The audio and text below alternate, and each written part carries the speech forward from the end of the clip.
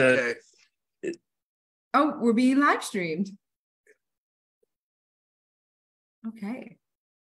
Well, good evening, everybody, and welcome to night number 2 of Ronde, our revival. We have a wonderful cast, and we have a wonderful team. I'm just so excited that we're back to live streaming again. What a delight! Cheers to K-Aloha Peterson for making this happen. K-Aloha, thank you.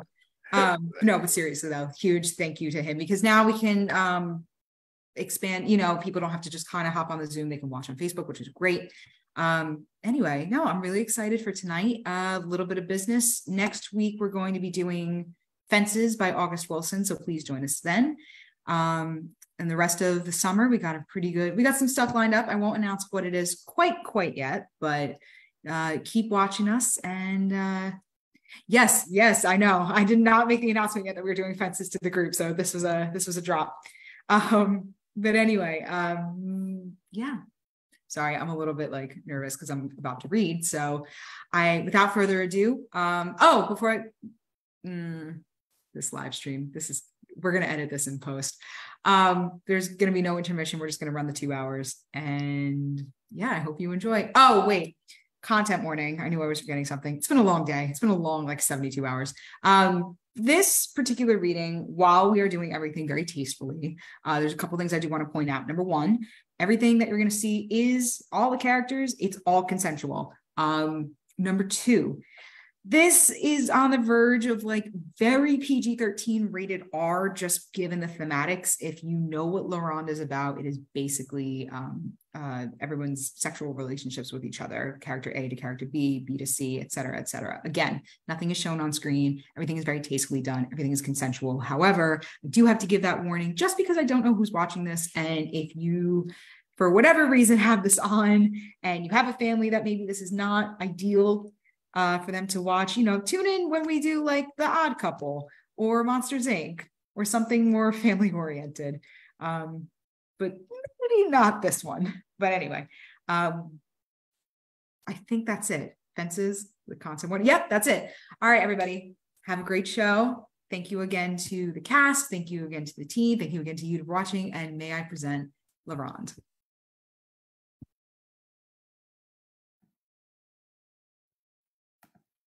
The time, the 1890s, the place, Vienna. Late in the evening on the Augerton Bridge, a soldier is on his way home, whistling. From the shadows, he hears a voice. Want to come with me, Angel Face? You mean me? Angel Face? Who do you think? Come on. Come with me. I live near here. No time. Have to get back to the barracks. Oh, you'll get back to the barracks all right. But it's nicer with me. Yeah, could be. Cop might come. Nonsense. What's a cop? Got my sword on. Come with me. Leave me alone. I got no money anyhow. I don't need any money. The soldier stops walking under a street lamp and sees the whore, who has been following him clearly for the first time. You don't need any money? Who are you, for God's sake? Civilians have to pay, sure. A guy like you can get it from me for nothing. So you're the one Huber told me about. I don't know any Huber. Yes, you're the one. That's right. The cafe in the Schiffgasse. And then he went home with you. The cafe in the Schiffgasse. I've taken plenty of guys home from there. No, let's go then. Let's go. What, you're in a hurry now? Well, what are you waiting for? I got to be back in the barracks at 10. How long you been in the army? What business is that of yours? Live far from here? 10 minutes walk. Not too far. How about a little kiss? The whore stops, takes his face in his hands, and kisses him hard. I like that part the best.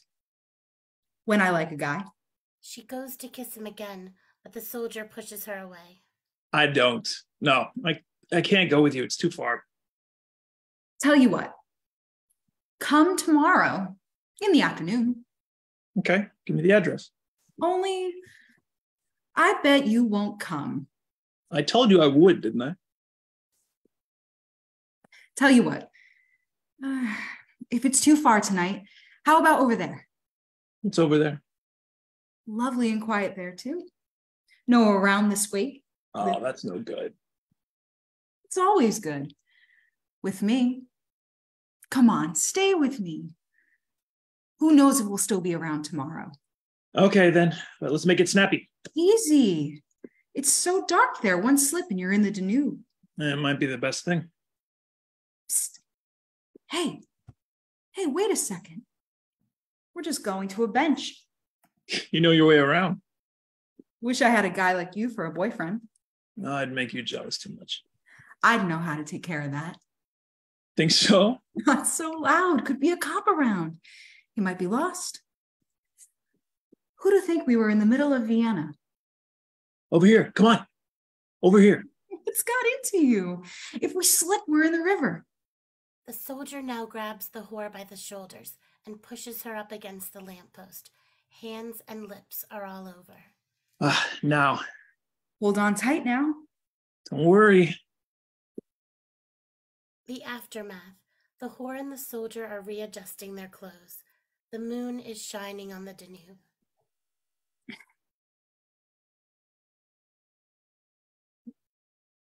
It'd been a lot better on the bench. On the bench, off the bench. Well, you getting up? Where are you rushing off to? Gotta get back to the barracks. I'm late anyhow. Tell me, soldier. What's your name? What's my name got to do with you? Mine's Leocadia. Ha! That's a new one. Soldier. Well, what do you want? How about a dime for the janitor? What do you think I am?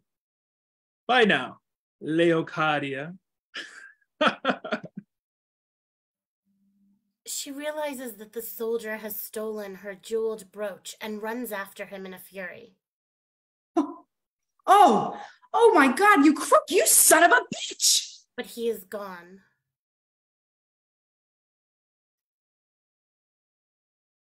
The Prater, Sunday evening, a path leading from the Worts to Prater, or amusement park, out into dark avenues of trees. The din of the amusement park is audible. So is the sounds of the Prince Cloistertons. Banal polka, played by a brass band. The soldier and the parlor maid enter, dancing and drinking.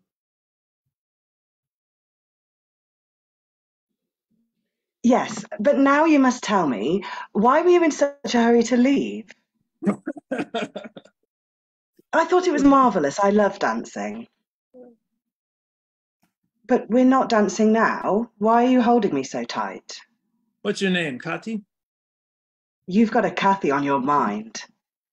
I know. I've got it. Marie. Look, it's dark here. I get so scared. There's nothing to be afraid of with me around. But where are we going to, though? There's no one around at all. Let's go back. Come on. How dark it is. She pulls at his hand, but the soldier stays put, pulling at his Virginia cigar till the tip glows. See the lighter? Ah, my little treasure. Oh, what are you doing? Nice and soft. Damned if you're not the nicest and softest one in the whole bunch, Fraulein. What whole bunch? In there, in the Svoboda. You tried all of them? Oh, you notice. Dancing. You notice a lot of things. You danced with that blonde more than with me, the one with the crooked face. An old friend of a buddy of mine. You mean of that corporal with the turned-up moustache? Nah, the civilian. You know, the one at the table with me before with the hoarse voice.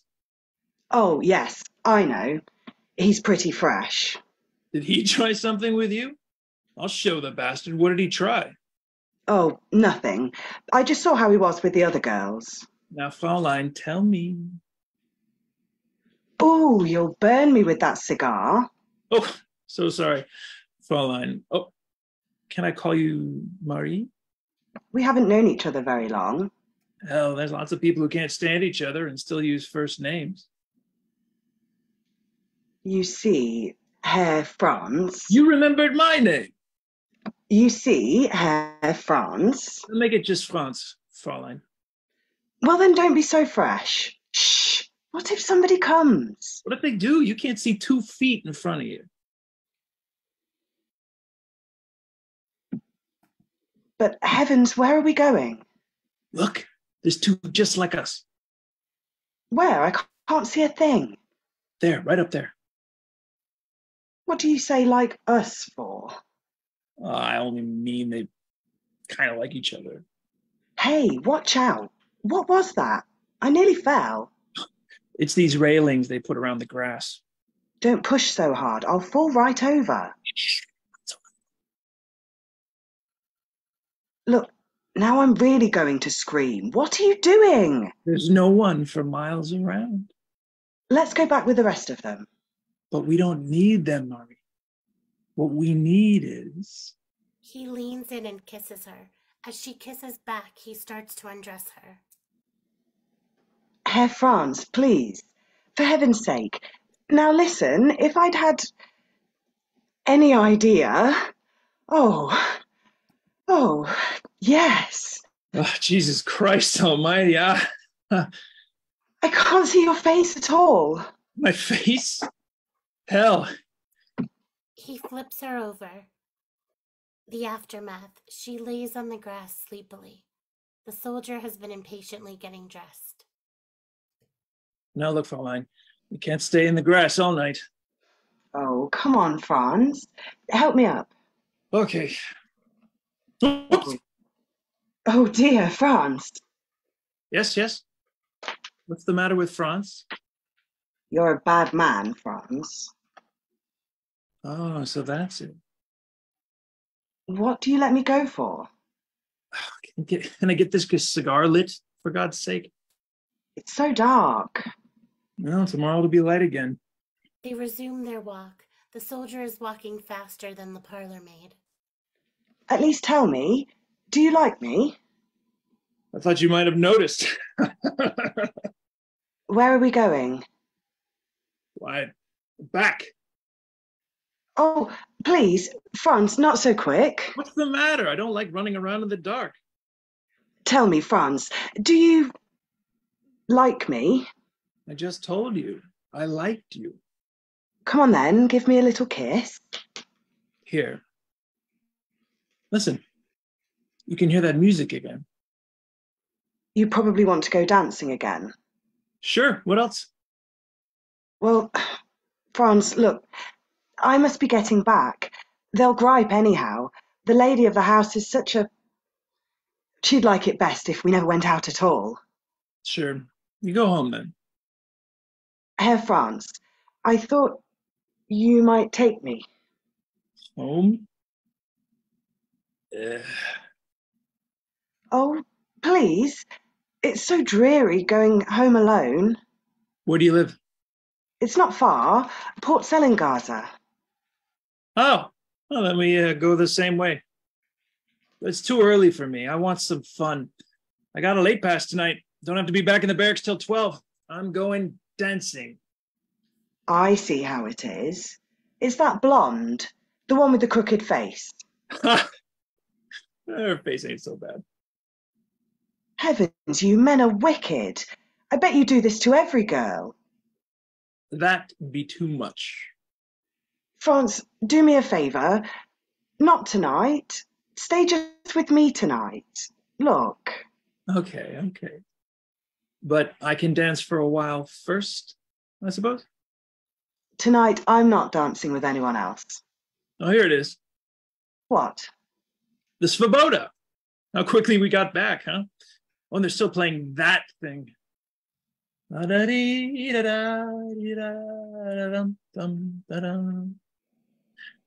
right. If you want to wait, I'll take you home. If you don't, then I'll be saying a good night. I think I'll wait. And why don't you get yourself a glass of beer? May I have the pleasure? A hot summer afternoon. His parents are off in the country. The cook is having her half day. In the kitchen, the parlor maid is writing the soldier a letter. There is a ring from the young gentleman's room. She gets up and goes into the young gentleman's room. The young gentleman is lying on the sofa with cigarette and French novel. You rang, Herr Alfred? Oh, yes, Marie. Yes, I did ring, as a matter of fact.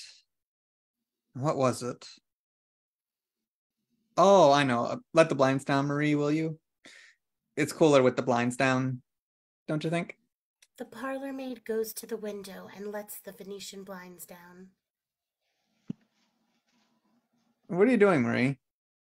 Oh, that's right. But now I can't see to read.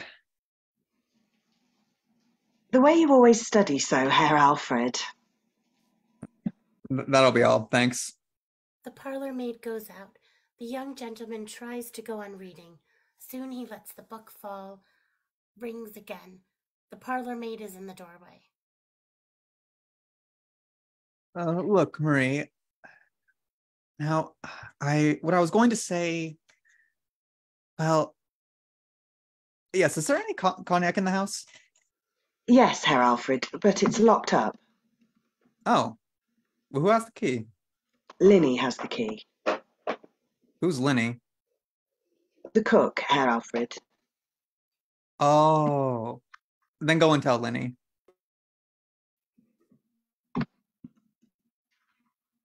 Well, Linny's having her half day. Oh. Shall I run over to the cafe for you, Herr Alfred?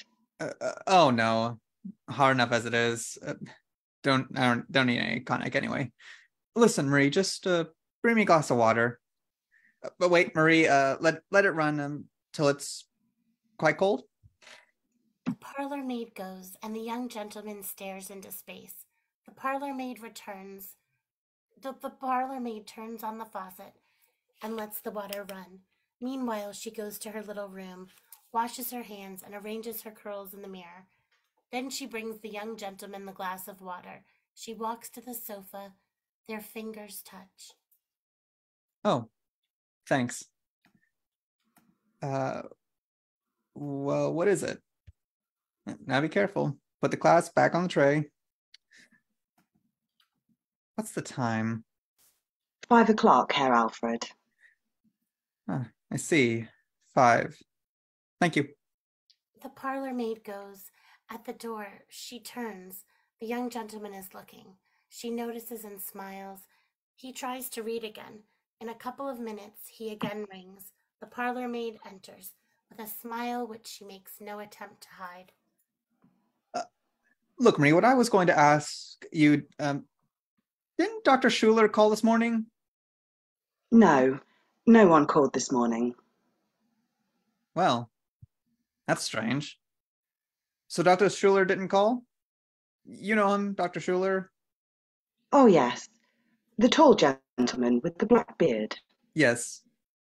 Then maybe he did call? No, no one called, Herr Alfred. Come here, Marie. Yes, Herr Alfred? Closer. Yes.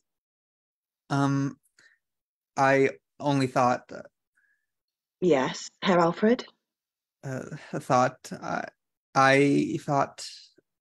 about that blouse.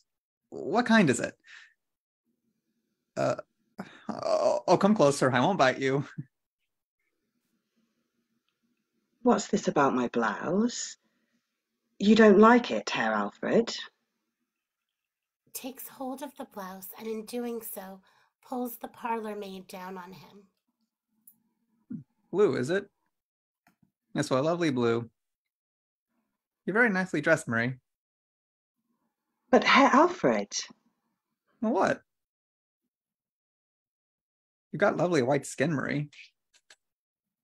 I think you're flattering me, Herr Alfred. This can't hurt you, can it? Oh, no. How you're sighing. Why do you sigh like that? Oh, Herr Alfred. What nice slippers you have on. But, Herr Alfred, if the doorbell rings... Who would ring at this hour? But, Herr Alfred, you see, it's so light. You needn't be embarrassed with me. You needn't be embarrassed with anybody, pretty as you are. I swear you are, Marie. You know, your hair is such a pleasant smell. Herr Alfred? Don't make such a fuss, Marie. I've seen you quite different. When I came in late the other night and went for a glass of water, the door to your room was open. Yes? Oh, heavens, I'd no idea you could be so naughty, Herr Alfred. I saw a great deal. This, and this, and this, and... Herr Alfred? Come on. Here. That's right. Yes. But if anyone rings... We won't go to the door. The aftermath. The doorbell rings. Christ almighty. What a racket the man makes. Maybe he rang before and we just didn't notice anything. Oh, I kept my ears open the whole time. Well, now go and see through the peephole. Herr Alfred, you are... No! A naughty man. Now, please go take a look. Whoever it was, he's gone away again. There's no one there. Maybe it was Dr. Schuler. That'll be all. Thanks. Look, Marie, I'm going to the cafe. So soon, Herr Alfred? I'm going to the cafe. If Dr. Schuler should come here... He won't be here today. If Dr. Schuler should come here, I'm in the cafe. He goes into the next room. The parlor maid takes a cigar from the smoking table, slips it in her pocket, and goes out. The young gentleman has just come in, still in a hat and overcoat, and lights the candles. The glow of the candles in the drawing room falls on the parquet floor and makes its way to the four-poster against the rear wall. A reddish glow from the fireplace in a corner of the bedroom is thrown on the bed curtains. The young gentleman also inspects the bedroom. He takes an atomizer from the dressing table and sprays it on the pillows with a fine stream of violet perfume. Then he goes with the spray to both rooms, squeezing the little bulb the whole time, so that soon the whole place smells of violets. He takes off his hat and overcoat, sits down on a blue velvet armchair, lights a cigarette, and smokes. After a short while, he gets up to make sure that the green shutters are drawn. Suddenly, he goes back to the bedroom, opens the drawer of the bedside table, feels around till he finds a tortoiseshell hairpin. He looks round for a place to hide it, and finally puts it in his overcoat pocket. Then he opens a cupboard in the drawing room, takes out a silver tray and cognac bottle and 2 liquor glasses, and puts them on the table. He goes back to his overcoat and fishes out a small white parcel, which he opens and puts next to the cognac bottle. He returns to the cupboard and takes out 2 dessert plates, knives, and forks. From the small parcel he extracts a marron glace and eats it. Then he pours himself a glass of cognac and quickly drinks it down. He looks at his watch. He paces the room. In front of the large mirror on the wall, he stops for a while, smoothing his hair and little mustache with a pocket comb. He goes to the door to the hall and listens. Not a sound. The doorbell rings and the young wife enters. The young wife, thickly veiled, shuts the door behind her and stands for a moment with her left hand on her heart, as though she had to master intense emotion. The young gentleman takes her hand and kisses it. Well, thank you. Alfred. Men, dear lady. Come in, Frau Emma. Let me alone for a moment, please. Oh, please, Alfred. But where am I, actually? In my flat. This building is a horror, Alfred. Why? It's very dignified. I met two men in the stairs. People you know? I don't know. Maybe. Forgive me. You must know who you know. But I didn't see a thing. Even if they'd been your best friends, they couldn't have recognized you. Even I, if I didn't know it was you, this veil. There are two. Won't you come a bit closer in? Anyway, take off your hat. What are you thinking of, Alfred? I told you 5 minutes. No, not a second more. I swear. Then the veil. There are two. Oh, well, both veils then. At least I'm allowed to see you. Do you really love me, Alfred? Emma, can you ask? It's so hot in here. But you still have your fur cape on. You're gonna catch cold. I'm dead tired. Permit me? He takes her veil off, takes out the hat pin, puts hat pin and veils down side by side on the sofa. What's the matter with you? Never were you so beautiful. How's that? Alone. Alone with you, Emma. And now, let me go. I've done what you asked. You promised me that you'd be good. Yes? This room stifling. You still have your cape on. Put it with my hat. And now, adieu. Emma. The 5 minutes are up. No. You haven't been here 1 minute yet. Alfred, please, tell me exactly what time it is. 6:15, on the nose. I should have been at my sister's long ago.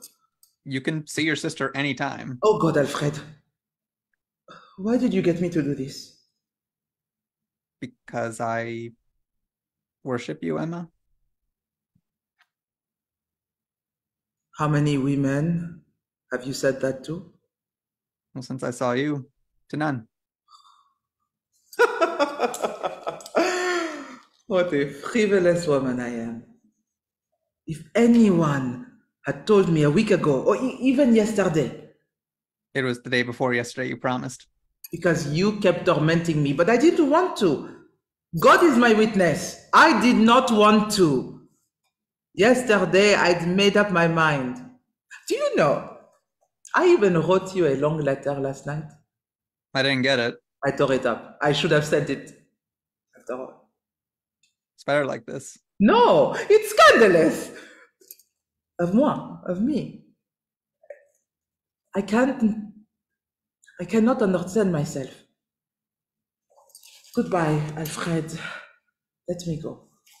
The young gentleman takes her in his arms and covers her face with hot kisses. Oh, so this is how you keep your promise? One more kiss. Just one. The last. He kisses her, she reciprocates, and their lips stay together a long time.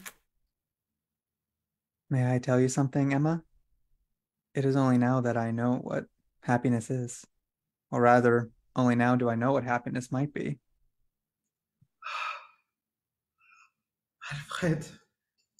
Alfred, what are you making me into? It's not really so uncomfortable here, is it? And we are so safe. It's 1,000 times better than meeting in the open air. Oh, do not remind me. Even those meetings I shall think of with delight. Every minute I've had the privilege of spending at your side will linger forever as a sweet memory. You remember the industrial ball? Do I remember? But didn't I sit next to you during supper, right up close? The champagne, your husband. I was only going to mention the champagne. Tell me, Emma, would you like a glass of cognac?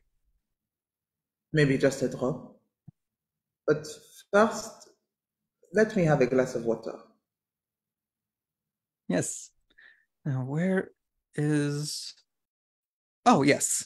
The young gentleman returns, gets the filled decanter and 2 glasses. Where were you? In the next room. Now, I'm going to ask you something, Alfred, and you must swear to tell the truth. I swear. Was there ever another woman in these rooms?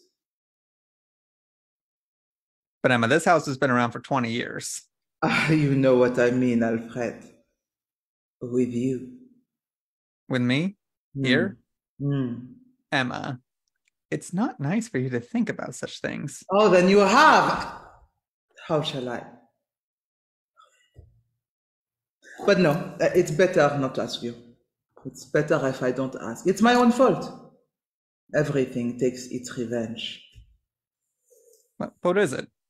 What's the matter with you? What takes revenge? No. I mustn't return to consciousness. I'd sink into the ground for very shame. Emma, if only you had any idea how you hurt me. I'll tell you something, Emma.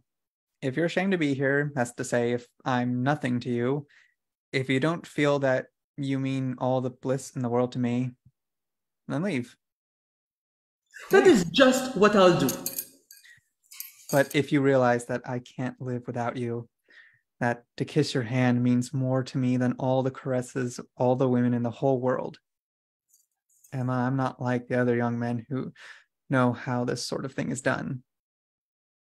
Call me naive if you wish. But what if you were like the other young men? Then you wouldn't be here now. You aren't like the other young women. How do you know? I thought a lot about you. I know you're unhappy. Life is so empty, so trivial, and so short. Isn't life frightfully short, Emma? There's only one happiness. To find someone who loves you. The young wife has taken a candied pear from the table and puts it into her mouth. Oh, give me half. She offers it to him with her lips.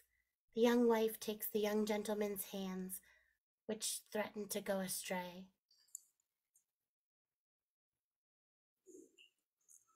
What are you doing, Alfred? Is this your promise? Life is so short. But that's no reason. Oh, but it is. Now look, Alfred. You promised to be good, and it's so light. Oh, come. My only one. My only. He lifts her off the sofa. What are you doing? It's not light in there. Is there another room? A lovely one. And quite dark. I'd rather stay here. The young gentleman has already got her through the curtains and in the bedroom. He begins to unhook her dress at the waist. You're so... Oh, God! What are you doing to me, Alfred? Emma, I worship you. Wait, please. At least wait. Go, I'll call you. Let you help me. Let me But help you're carrying you. everything. Don't you wear a corset? I never wear a corset. Neither does Deuce, incidentally. You can unbutton my boots. The young gentleman unbuttons her boots, kisses her feet. She slips into the bed. Ooh, I'm cold. It'll get warm. You think so? Oh, she shouldn't have said that. He undresses in the dark. Come. At once. It smells of violets here. It's you. Yes. You. Alfred. Emma. The aftermath. They have both faked it and are now lying uncomfortably next to each other.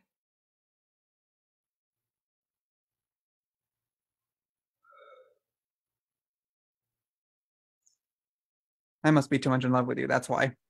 I'm nearly out of my senses. And all these past days, I've been going crazy. I felt it coming. Don't worry your head about it. Of course not. You can almost take it for granted when a man. Don't. You're nervous. Just relax.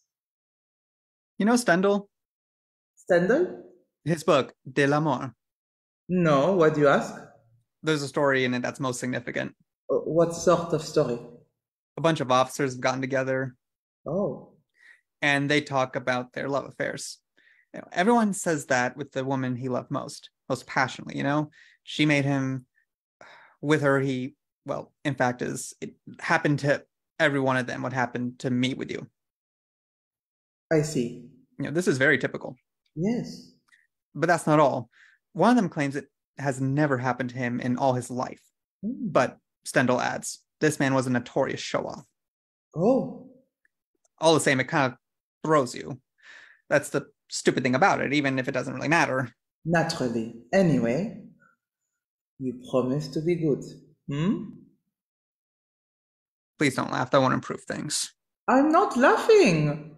This Stendhal story is very interesting. I'd always thought it happened only with older men or with very, men who've been too fast. One idea. That has nothing to do with it. By the way, I forgot the most charming story in the Stendhal. A lieutenant in Hussars even says that he spent 3 nights, or was it 6? I can't remember, with the woman he'd been wanting for weeks, Desire and all that. And all those nights, they didn't do a thing but cry with happiness. Both of them. Both of them? Both of them. Does that surprise you? I find it so understandable, especially when you're in love. But there must be a lot who don't cry. Surely, after all, it was an exceptional case. Oh, I thought Stendhal says all Hussars cry on these occasions. Yeah, you're just making fun. Not in the least. Don't be so childish, Alfred. I can't help it. It makes me nervous. And I have the feeling you're thinking of it the whole time. Like, I'm embarrassed. I'm not thinking about it. You are. If I can only be sure you love me. Do you want better proof than... Oh, yeah. You see, you're always making fun of me. Not at all. Come. Give me your sweet little head. Oh, this is good. Do you love me? I'm so happy. But no need to cry too. Ken, didn't I beg you? I said you shouldn't cry, that was all. You said no need to cry. You're nervous, my dear. I know that. You shouldn't be. It's rather nice that we're comrades, as you might say. Now you're starting over. Don't you remember? It was one of your very first talks. We wanted to be just comrades. Oh, it was lovely that time at my sister's in January at the great ball during the quadrille. For heaven's sake, I should have left long ago. My sister will be waiting. What shall I tell her? Adieu, Alfred. Emma, you're going to leave me like this? Yes, like this. Just another 5 minutes. All right. 5 minutes, 5 minutes. But you must promise me to keep quite still, yes? I'm going to give you a goodbye kiss. Shh. Keep still, as I told you, or I'll get right up. My sweet, sweet. Emma, I worship. Aftermath. The second time, it was still fake.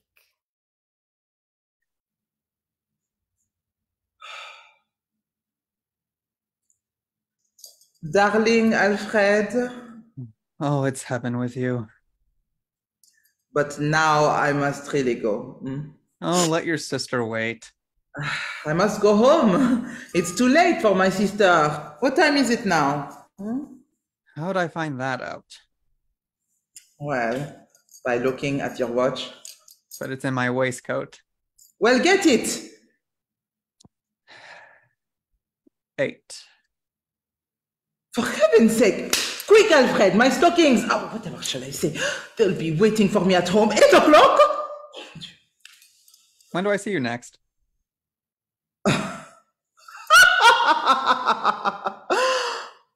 Oh. Never. Emma, don't you still love me? That's why. Give me my boots. Never again. Honey. Yeah, here are the boots. There's a button hook in my pocketbook. Please hurry. Here's the button hook. Alfred, this can cost us both our necks. Why? Well, what can I tell him when he asks me where I've been? At your sister's. Yes, if only I were a good liar. You'll just have to be. All this for a man like you. Come here. Let me give you another kiss. And now, leave me alone. Go in the other room. I can't dress with you around. Mwah.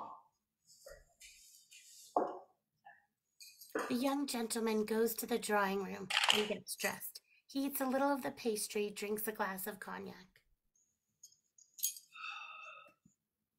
Alfred? Yes, my treasure? Maybe it's good we didn't just cry. How can you treat it so lightly? What would it be like if we meet at a party one day by chance? One day? By chance? Mm-hmm. Surely you'll be at Lopeheimer's tomorrow. Yes, will you? Of course. May I ask for the cotillion? Oh, I won't go. How can you think? Why? She enters the drawing room fully dressed and takes a chocolate pastry. I'd sink into the ground. Well, tomorrow at the Lopeheimer's. That's lovely. No. I'll send word I cannot come, definitely. Then the day after tomorrow. Here. What an idea. At 6. There are cabs at the corner, aren't there? As many as you like. Then it's day after tomorrow, 6 o'clock here.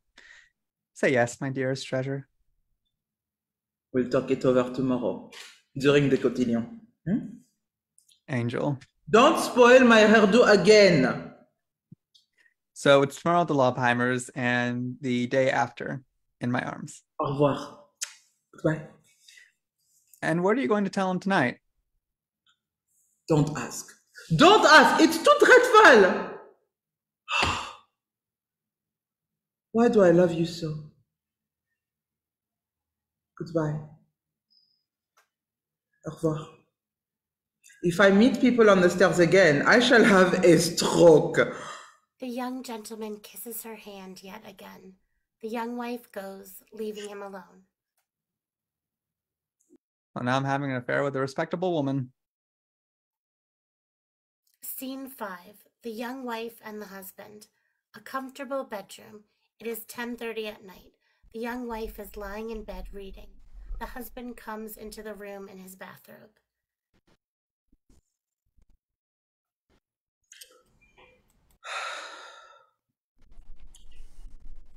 You stopped working? Yes, I'm too tired. And besides... Yes? I suddenly felt so lonely at my desk. I began longing for you. Really?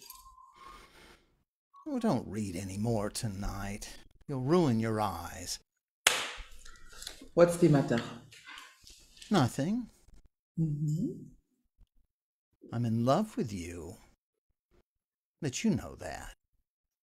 One might almost forget it sometimes. One even has to forget it sometimes. Why? Oh, marriage would be imperfect otherwise. It would. How shall I put it? It would lose its sanctity.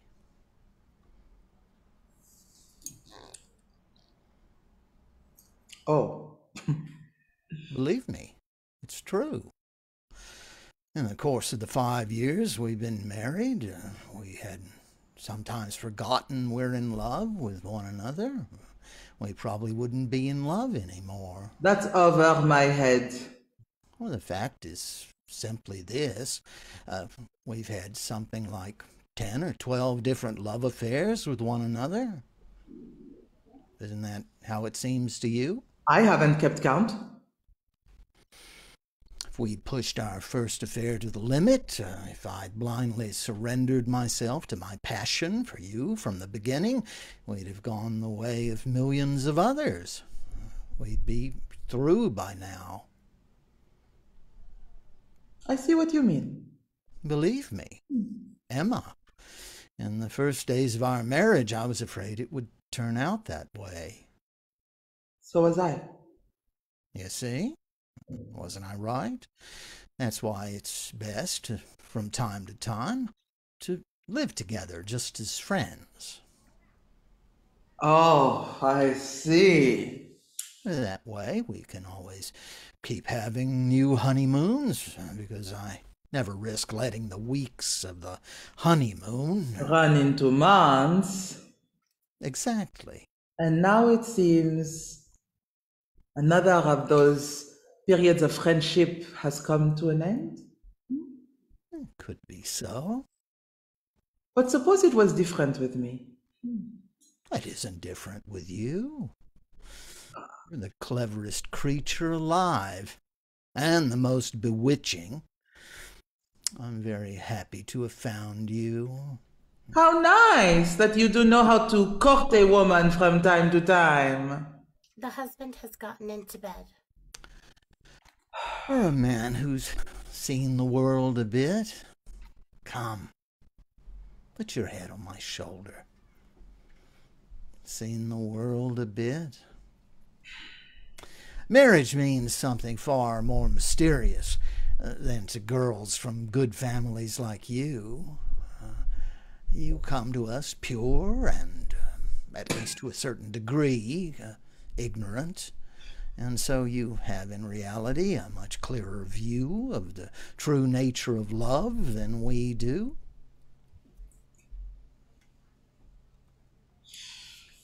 Oh! Certainly, because we're insecure, confused by the many varied experiences we have before marriage, unavoidably. You women hear a lot and know too much.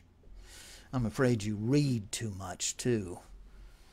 But you can never have an accurate concept of what we men have to go through.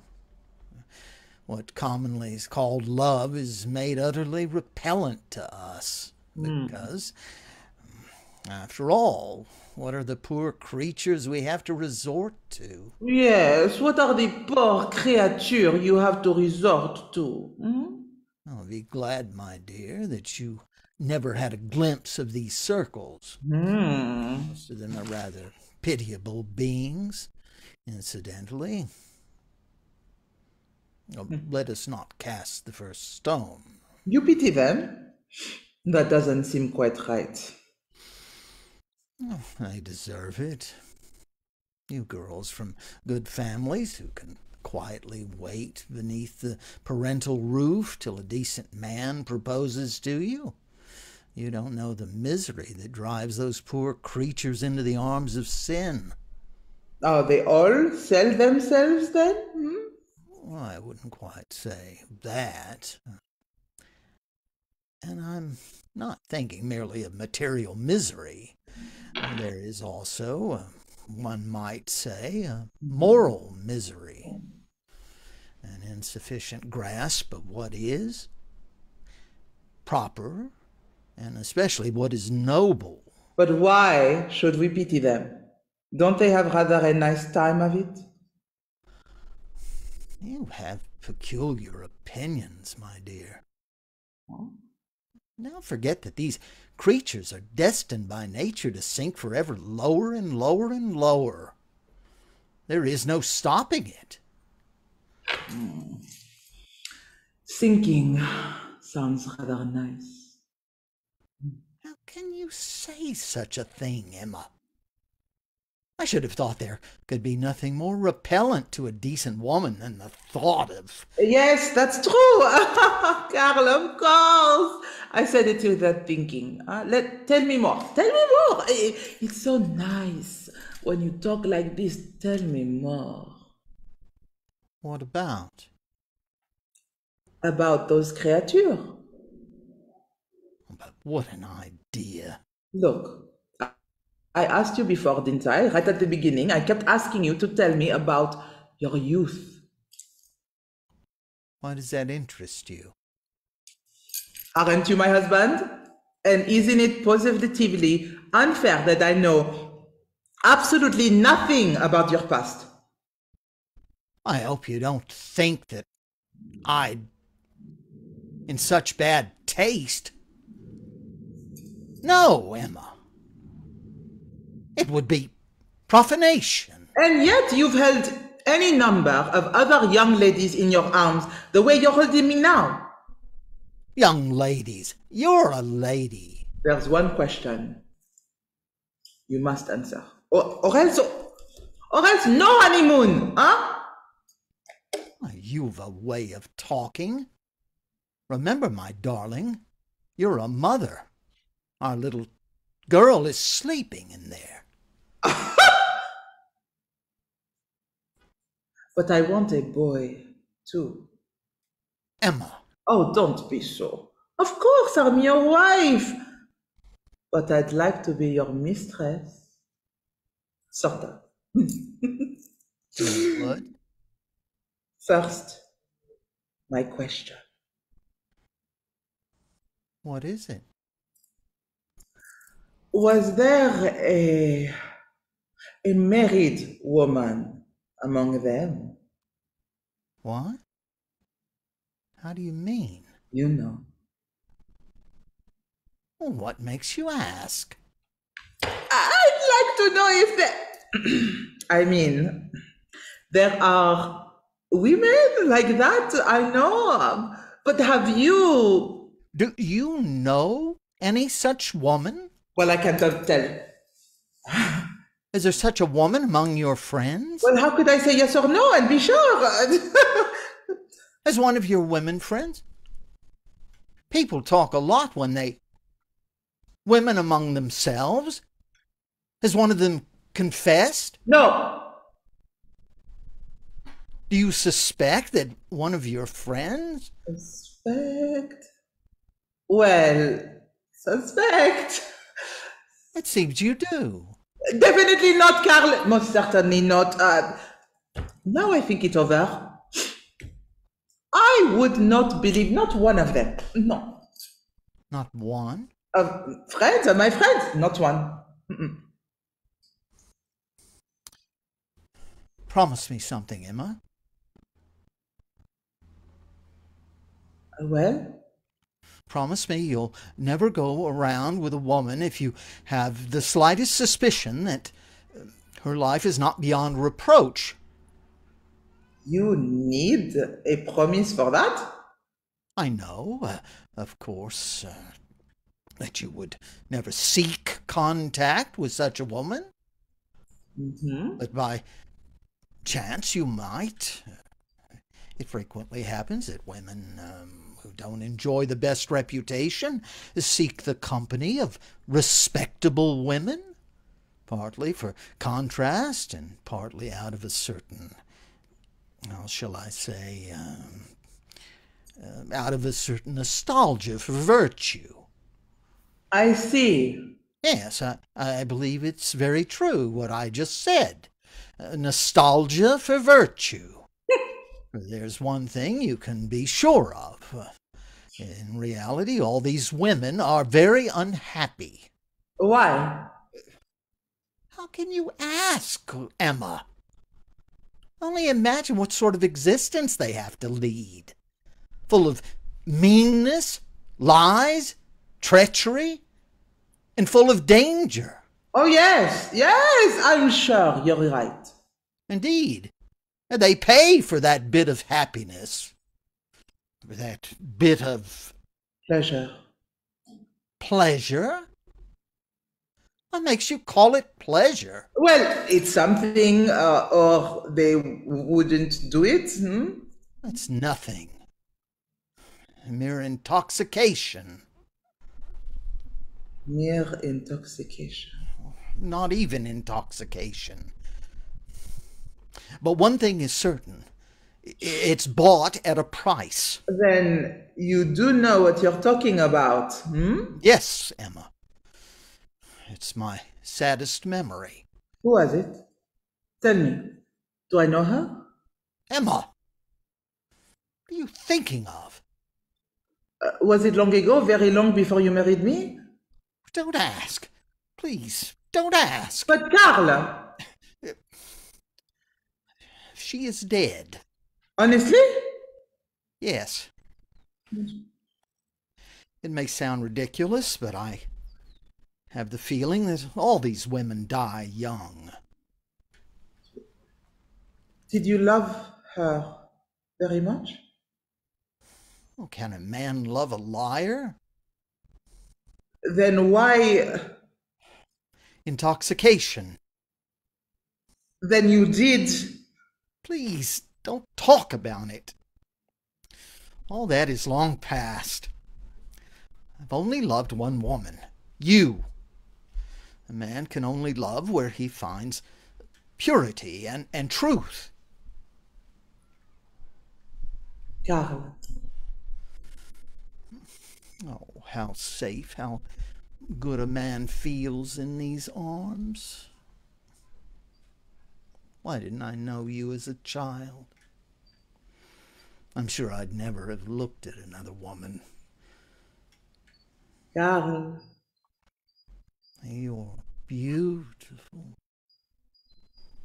Beautiful. Oh. The aftermath. Once again, the young wife hasn't finished, but the husband is satisfied.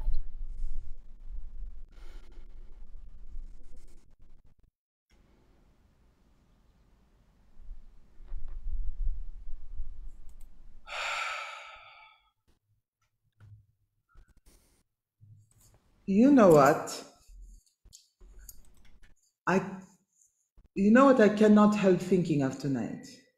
What, my treasure? Of Venise. The first night. Yes. Like that. What is it? Tell me. Tonight. That's how you love me tonight. Yes, that's how I love you. If you could always... Yes? Oh, Carla, dear. What was it you wanted to say? If I could always. Well, yes.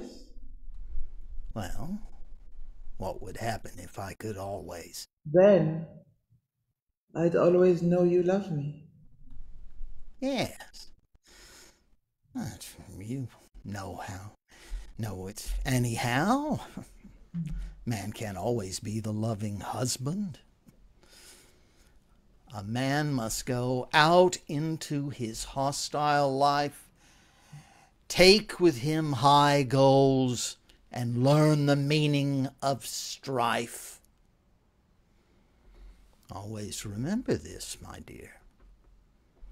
In marriage, there's a time for everything. That's the beauty of it. There aren't many who still remember their Venice after 5 years. No. Of course not. And now, good night, my dear. Good night. Bonne nuit. The husband and the little miss. A private room in the Reedhoff restaurant. Comfortable, unobtrusive elegance. On the table, the remains of a meal. Meringues with much whipped cream, fruit, cheese. White Hungarian wine is in the glasses. The husband smokes a Havana cigar, leans back on the corner of the sofa. The little miss sits on a chair beside him, scoops the whipped cream out of a meringue, and sucks it up with satisfaction.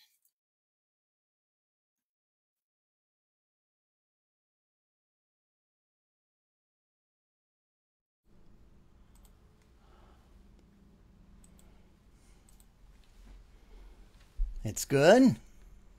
Hmm. Like another? Oh, no, I've eaten too much already. Oh, you've no wine left. No, I'll only leave it, sir. Ah, you're still calling me sir. Well, it's hard to get out of the habit, sir. Sir. What? You said sir again. Come and sit by me. One moment, I'm not through. The husband gets up, stands behind her chair, and puts his arms around her, turning her head toward him. What is it now? I'd like to have a kiss. You're pretty fresh, you are. You only just noticed it? Oh, I noticed before. In the street. You must have quite an opinion of me. How's that?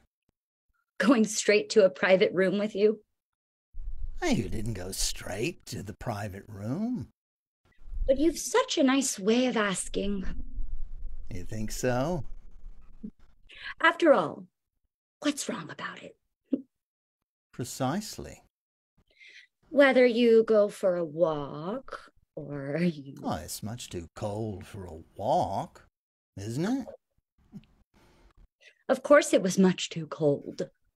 And here it's nice and warm, don't you think? He has sat down again and puts his arm around the little miss, pulling her over to his side. Hey.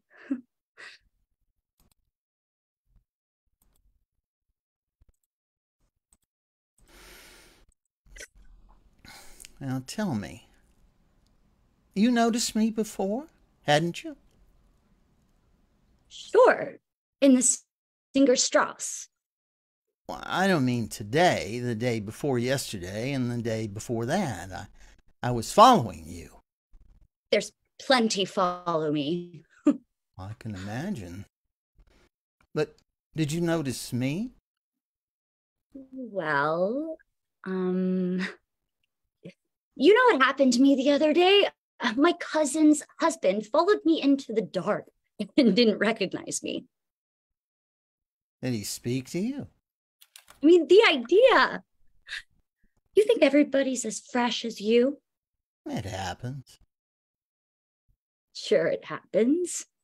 Well, what do you do then? Me? Nothing. I just don't answer. You answered me. Well, are you mad at me?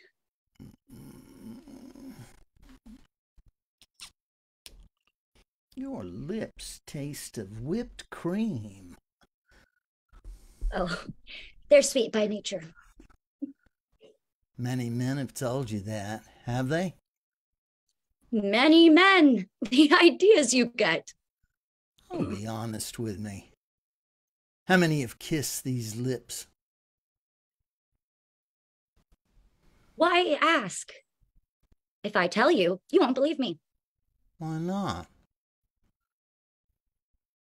Guess. Let's say, you mustn't be angry. Why should I be? Well, at a guess, 20. Why not 100 while you're at it? That was only a guess. It was a bad guess. Well, let's say 10. Oh, sure. A girl who lets you talk to her in the streets and goes straight to a private dining room. Don't be a child. Other people run around in the streets or sit together in a room.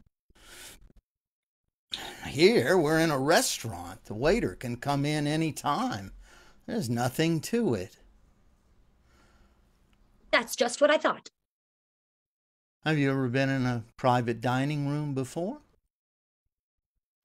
Well, if I must tell you the truth, yes. Well, I like that. You're honest. It wasn't like you think. I was with my girlfriend and her fiancé during the last carnival. Well, it wouldn't be a tragedy if you had been with your boyfriend. Sure, it wouldn't be a tragedy, but I haven't got a boyfriend. Go on. Cross my heart, I haven't. You don't mean to tell me What? There hasn't been anyone for more than 6 months. I see. And before that? Who was it? Why are you so inquisitive for? Because I'm in love with you. Really? Of course. Hadn't you noticed? Come on, tell me. Tell you what? Oh, don't keep me begging. I'd like to know who he was. Oh, a man, of course. Oh, come on. Who was he? He was a bit like you. Indeed. If you hadn't been so much like him. Well, what then? Now, don't ask. You know what. So that's why you let me speak to you? Well, yes. Now I don't know whether to be glad or annoyed. If I was you, I'd be glad. Well, okay. I mean, the way you talk reminds me of him too. And the way you look at a girl. And What was he? it's really your eyes. What was his name?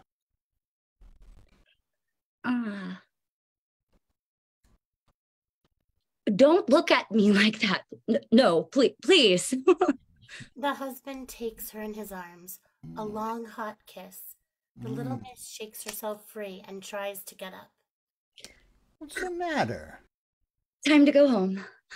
Later. No, I must go home. Really. What do you think Mother would say? You're living with your mother? Sure I am. What did you think? Oh, I see. With your mother. Just the two of you? Just the two? There's 5 of us. 2 boys and 3 girls. I don't sit so far away. Are you the eldest? No, I'm the second. First, there's Kathy. She goes to work in a flower shop. Then there's me. What do you do? I'm at home. All the time? Well, one of us has got to be home. Naturally. Well, and what do you tell your mother when you come home late? It doesn't happen often. Tonight, for example, your mother doesn't ask you? Oh, sure she does. It doesn't matter how careful I am when I get home. She wakes up every time. What will you tell her tonight? Oh, well, I guess I'll have been to the theater. Will she believe you? Why shouldn't she? I often go to the theater. Only last Sunday I was to the opera with my girlfriend and her fiancé, and my older brother. Where do you get the tickets from? My brother's a barber. Of course, barbers. I suppose he's a theatrical barber. Why are you pumping me like this? I'm interested. And what's your other brother? He's still at school. He wants to be a teacher. Imagine. And you've a younger sister too? Yes, she's only a squirt, but at that, you've got to keep an eye on her.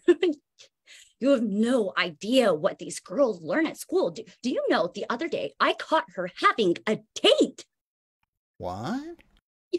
I did, with a boy from her school opposite. She was walking out with him in the Strotzigas at 7:30. The brat. What did you do?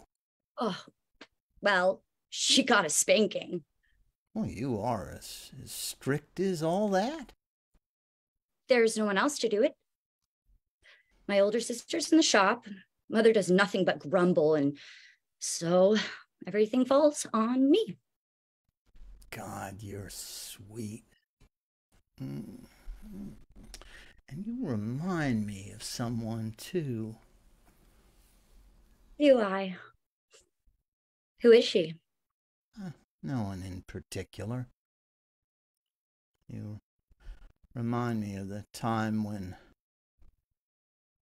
well, my youth. Hey, come, drink up, child. How old are you? I don't even know your name. Carl.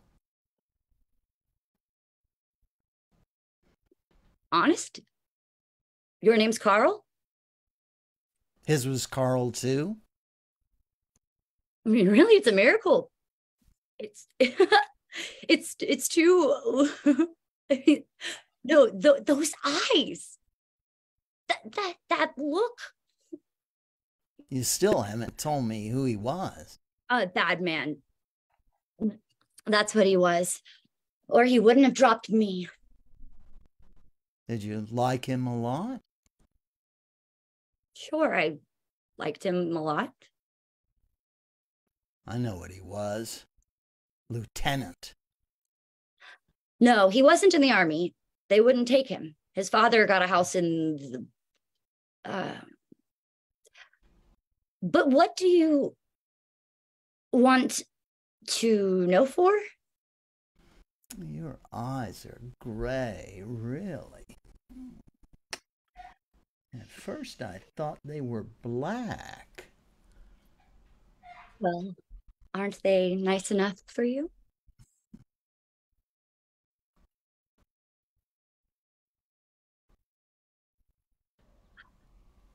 Oh, no. No, that's something I can't stand. Please. Please. God, no, let me get up. Yeah, just for a minute. Oh, please. No.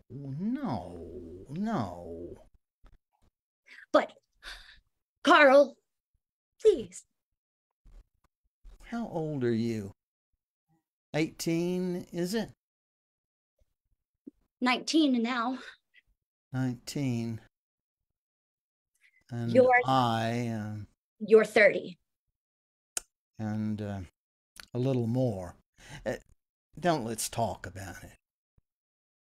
At that, he was 32 when I met him.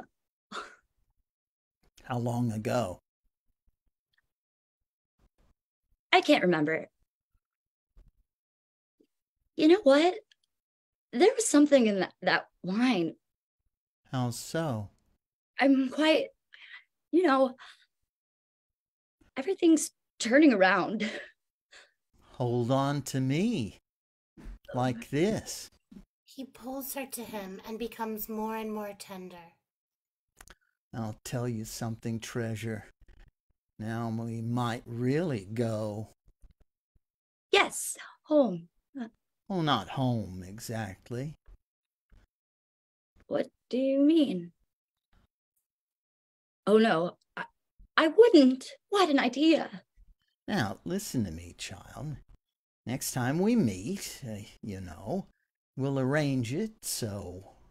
He has slipped to the floor, his head in her lap. He moves her skirts. Look.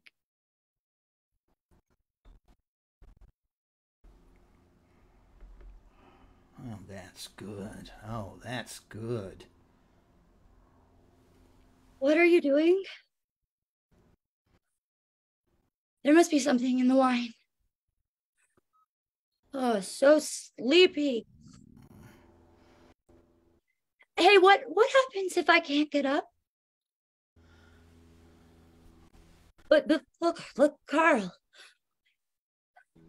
If someone comes in, please, the waiter. No waiter'll come in here. Not in your lifetime. Afterwards, the little miss leans back in a corner of the sofa, her eyes shut. The husband walks up and down the small room after lighting a cigar. A longish silence.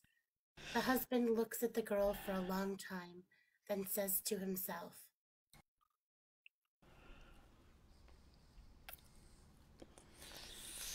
Who knows what sort of person she really is? God in heaven. So quickly. Wasn't very careful of me.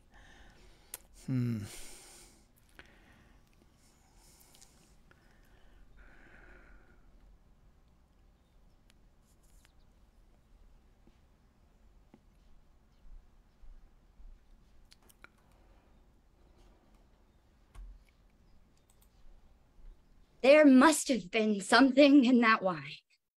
How's that? Otherwise. Well, why blame everything on the wine? Where are you? Why are you so far away? Come here to me. The husband goes to her, sits down. Now, tell me if you really like me. But you know. Of course I do. See, there is... Come on, tell me the truth. What was in that wine? You think I go around poisoning people? Look, I just don't understand. I'm not like that. We've only known each other for... Listen, I'm not like that. Cross my heart. Cross my heart if you believe that of me. There, don't fret so. I don't think anything bad of you. I just think you like me. Yes. After all, if two young people are alone together and have supper, drink wine, there doesn't have to be anything in the wine. Oh, I was just gabbing. But why? Because I was ashamed. That's ridiculous. There's no reason for it, especially since I remind you of your first love. Yes. Your first. Oh, sure. Now, it wouldn't interest me to know who the others were. There weren't any, truly. That isn't true. Can't be true. Please don't nag me. Cigarette? No, thank you. Do you know what time it is? What? 11:30. Really? Well, what about your mother? Used to it, is she? You want to send me home already? But you wanted yourself. Look, you're different now. What have I done to you? Oh, my dear child, what's wrong? What are you thinking of? It was the look in your eyes. Honest across my heart. I otherwise, you could have waited a long You know, a lot of men have asked me to go to a private room with them. Well, would you like to? To come here again soon? Or some other place? I don't know. Now, what's that mean? You don't know? Why do you have to ask? All right. When? First, I must explain that I don't live in Vienna. I just come here now and then for a couple of days. Go on. You aren't Viennese? Well, yes, I'm Viennese, but I live out of town. Where? Goodness. That doesn't matter, does it? Don't worry. I won't go there. Heavens, you can go there as much as you want. I live in Graz. Really? Yes. What's so astonishing about that? You're married, aren't you? Whatever makes you think so. Oh, I'd like it better if you were single. But you're married. I know. Now tell me, what makes you think so? Oh, if a man says he doesn't live in town and he hasn't always got time. Well, that isn't so unlikely, is it? I don't believe it. And it wouldn't give you a guilty conscience to seduce a married man? Make him unfaithful? Never mind about that. I bet your wife is no different. Well, that's enough. Such observations. I thought you didn't have a wife. Whether I have a wife or not, such observations are beyond the pale. But Carl, isn't it? Are you mad? Look, I didn't know you were married. I was just gabbing. Come on, let's be friends. You really are strange creatures. You women. At her side, he begins to caress her again. No, don't. And it's too late. Now listen to me. We must have a serious talk. I want to see you again, many times. Honest? But if so, it's essential. I must be able to rely on you. I can't be watching you all the time. Oh, I can look after myself. You're, well, not inexperienced exactly, but you're young. And men in general are an unscrupulous bunch. And how? Well, I don't mean just in morals. Well, you know what I mean. Now, really, what sort of girl do you take me for? So if you want to love me, only me, we'll be able to fix things up somehow, even if I do live in Graz. This place isn't the right thing. Someone could come up and at any moment. The next time, let's make it somewhere else, okay? Okay. Where we can't be disturbed. Right. The rest we can talk over on the way home. He gets up, opens the door. Waiter! The check! The Little Miss and the Poet, a small room comfortably furnished in good taste. Drapes leave it in semi-darkness. Red net curtains, a big desk littered with papers and books. Against the wall, an upright piano. The Little Miss and the Poet enter together. The Poet locks the door.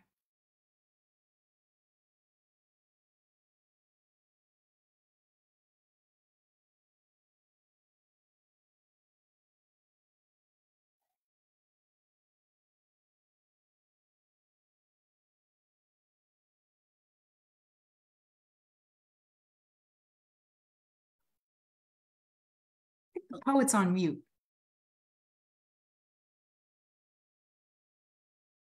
Here we are, sweetheart.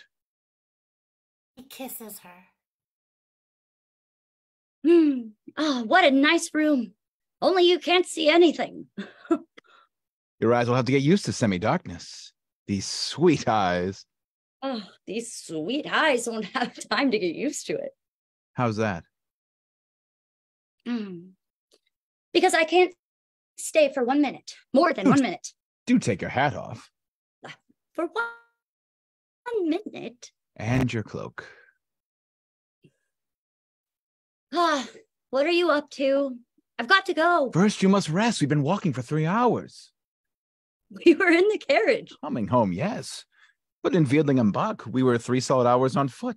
No, do sit down, wherever you like. At the desk, no, that isn't comfortable. Sit down on the sofa, here. If you're very tired, you can stretch out like this, with your little head on the cushion. But I'm not a bit tired. You think you aren't. Right, and now if you feel sleepy, you can go to sleep. I'll keep perfectly quiet, or I can play you a lullaby. One of my own. He goes to the piano. Your own? Yes. But Robert, I thought you were a doctor. How's that? I told you I was a writer.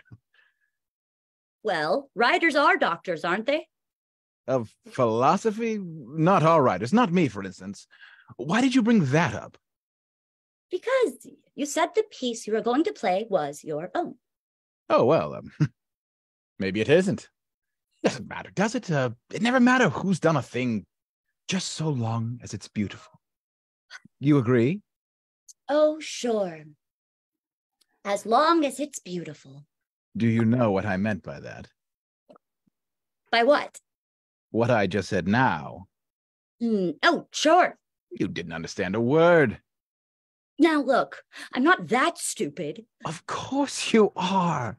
That's why I love you. It's a fine thing for women to be stupid. In your way, that is.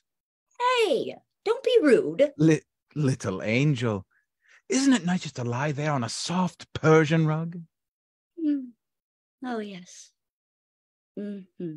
Won't you go on playing that piano? I'd rather stay with you. Look, can't we have the light on? Oh, no. Twilight is so comforting. Today we were bathing in the sunshine all day long. Now we've come out of the bath, so to speak, and we're wrapping the twilight around us like a bathrobe. No, it'll have to be put a little differently, won't it? I don't know. It's divine stupidity. He takes out a notebook and writes a few words in it. What are you doing? What are you writing down? Sun, bath, twilight, robe. That's it. He puts the notebook in his pocket. Nothing. And now tell me, treasure, wouldn't you like something to eat or drink? I guess I'm not thirsty, but I am hungry. No, I'd rather you were thirsty. The cognac's right here, but if it's food, I'll have to go out and get it. Can't they bring it up for you? That's the difficulty. My meat isn't around anymore. Never mind. I'll go. What would you like? It isn't worth it. I've got to get home anyways. Oh, no, you don't. I'll tell you what. When we leave, we'll go and have supper somewhere.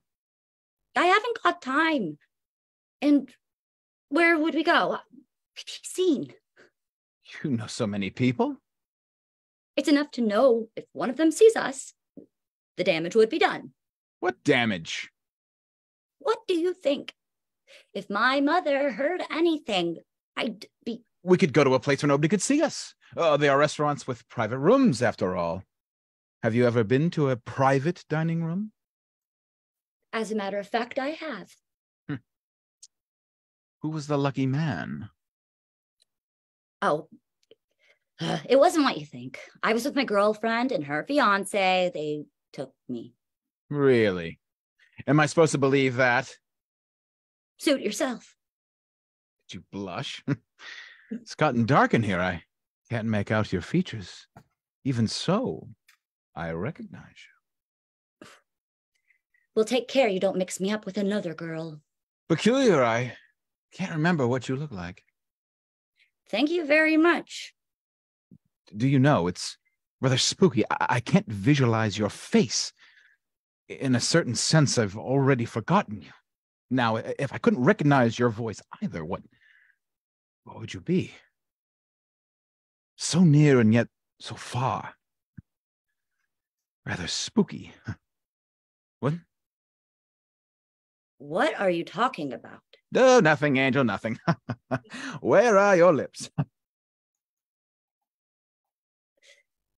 Won't you put the lights on? Tell me if you love me. Oh, I do. I do. Have you ever loved anyone else as much? I told you I haven't. But... oh, Well, he was my fiancé. I'd rather you didn't think of him. Oh. Whoa, what are you doing? Now look. Let's imagine we're in a castle in India. I'm sure people there couldn't be as badly behaved as you. How idiotic. Divine. If only you had an inkling of what you mean to me. Well, what? Don't push me away all the time. I'm not doing anything. Yes. Listen, my corset hurts. Take it off.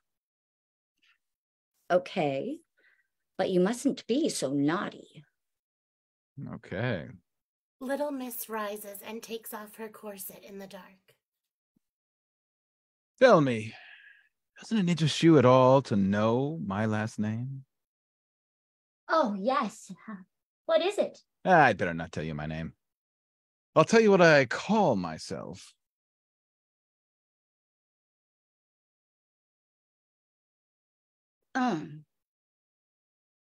What's the difference? Well, what I call myself as a writer. You don't write under your real name? The poet close to her.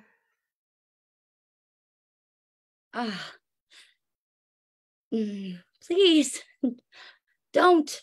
Oh, the sweet odor that rises from you. He kisses her bosom. You're tearing my camise.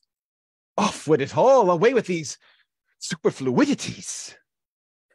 Robert! Let's enter our Indian castle. First, tell me you really love me. I worship you. He kisses her hotly. My treasure, I worship you. My springtime, my... Robert. The aftermath. They are both lying on the couch. It's a bit awkward. That was supernatural. I call myself... Robert. Oh, Robert.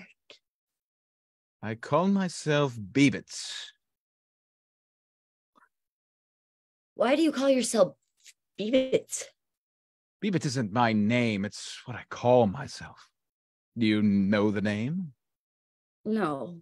You don't know the name Beebits? How divine, really. But you're just pretending. Cross my heart, I've never heard it. You never go to the theater? Oh, yes. Just the other day, I got taken by my girlfriend's uncle and my girlfriend, and we were at the opera, Galleria Rusticana. But you don't go to the Berg Theater. Nobody ever gives me tickets for that. I'll send you a ticket one day soon. Oh, please don't forget. Make it something funny. Yes. Funny. Well, you wouldn't like something sad? Not really. Even if it's by me? A play? By you? You write for the theater? Excuse me. Just want to light a candle. I haven't seen you since you became mine. Hey. It's a candle. Don't. I feel ashamed. Give me my blanket anyway. Later. He walks up to her with the light and contemplates her for a long while.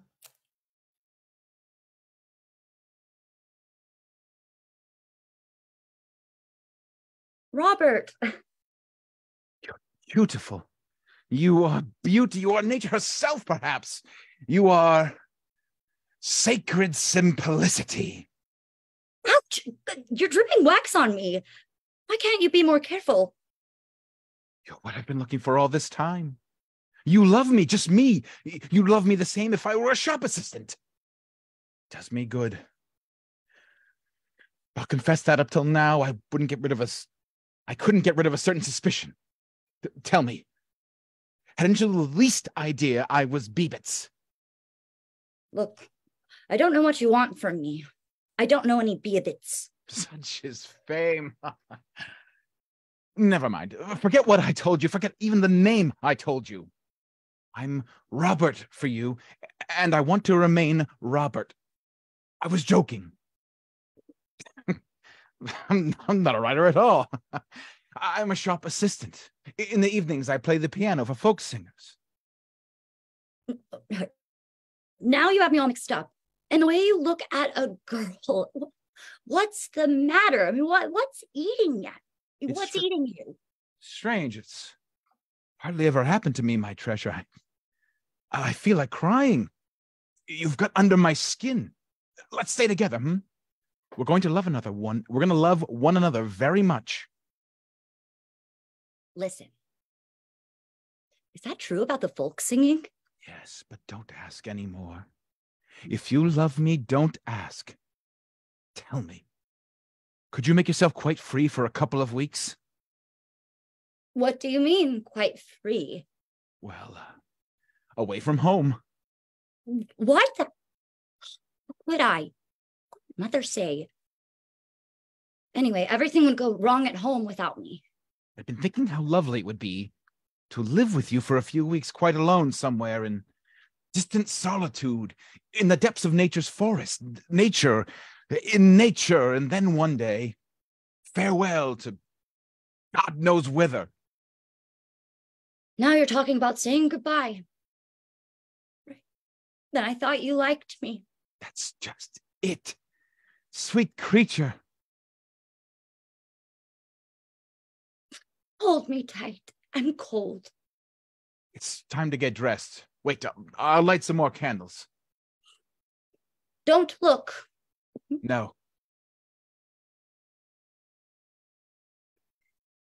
Tell me, darling. Are you happy? How do you mean? In general, I mean, are you happy? Things could be better. You don't understand me. You've told me quite enough of the state of affairs at home. I know you aren't exactly a princess. I mean, setting all that aside, when you're just feeling alive, do you, by the way, feel you are really alive? You got a comb? The poet goes to the dressing table and gives her the comb, contemplating the little mess. God, you're enchanting to look at. No, don't. Come, stay here with me a little longer. Stay and But it's let me get something for our supper. And it's much too late. it's not 9 yet. Well then, I've really got to hurry. When shall we meet next? When would you like to see me? Tomorrow? What's tomorrow? Saturday. Oh, I can't make it. I've got to go see our guardian with my little sister. Sunday then. Sunday. On Sunday, I must explain something to you. I'm not Beebits. Beebits is a friend of mine. One day, I'll introduce you to him. His play is on this Sunday. I'll send you a ticket, and then I'll come pick you up from the theater. You'll tell me how you like the play, won't you? This Beebits thing, well, I may be stupid, but... When I know how you felt about the play, I'll really know you.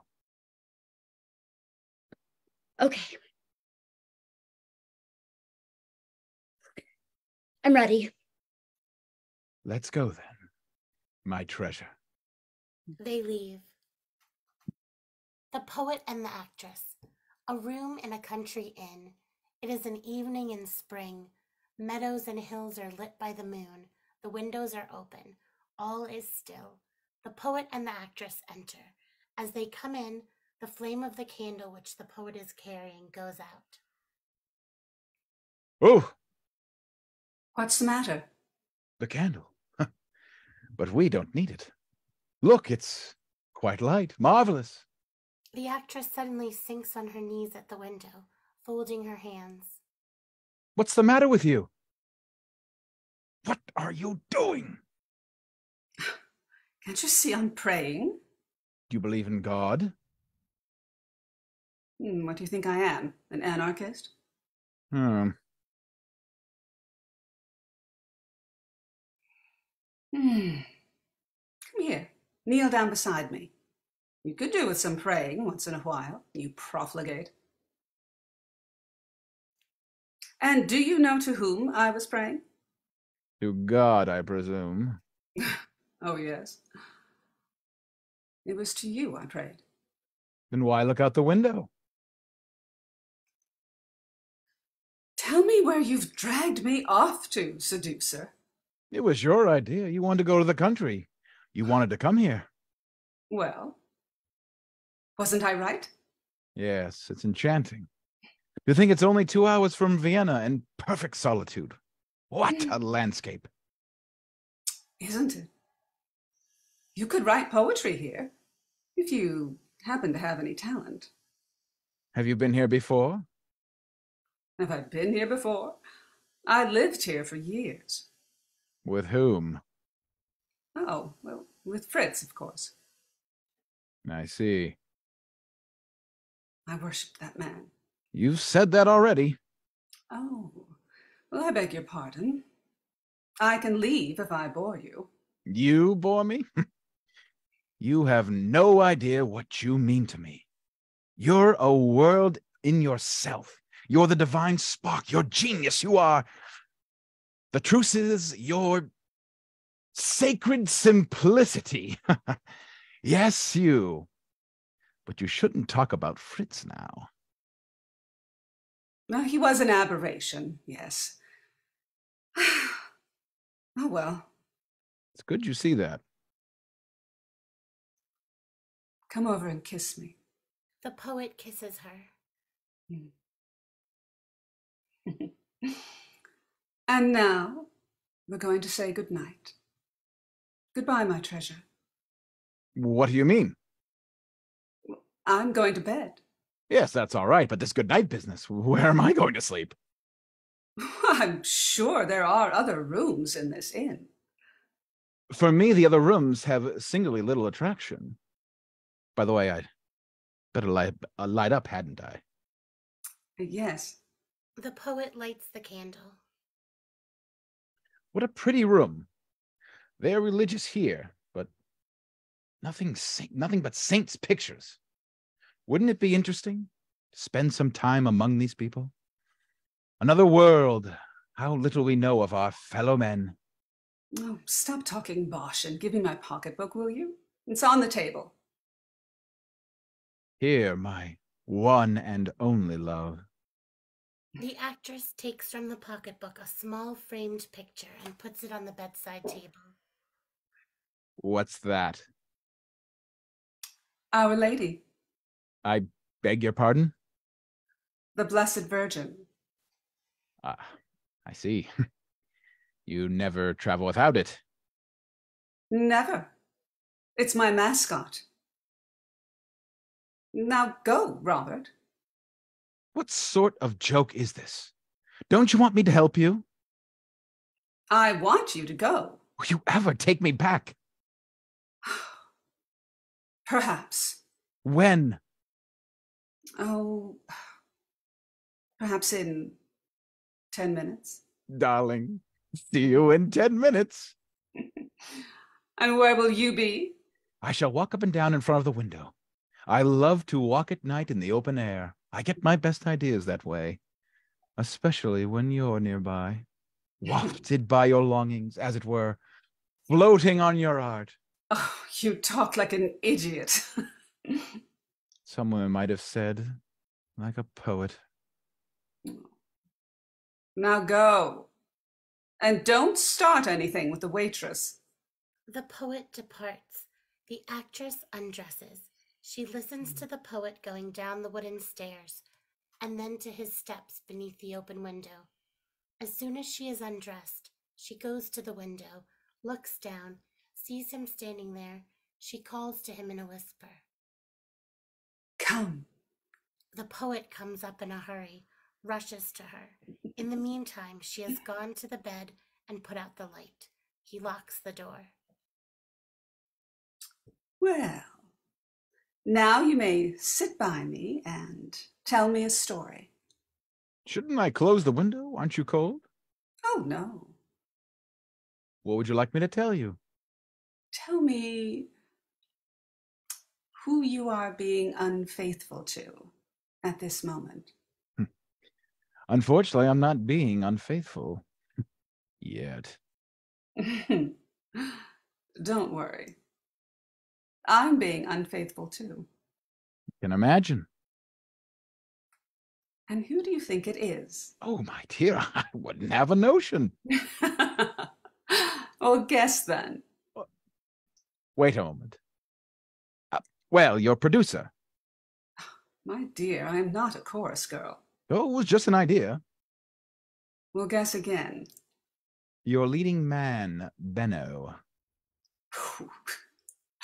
That man doesn't like women, didn't you know? He's having an affair with the mailman. Who would have thought it? So come and kiss me. The poet embraces her.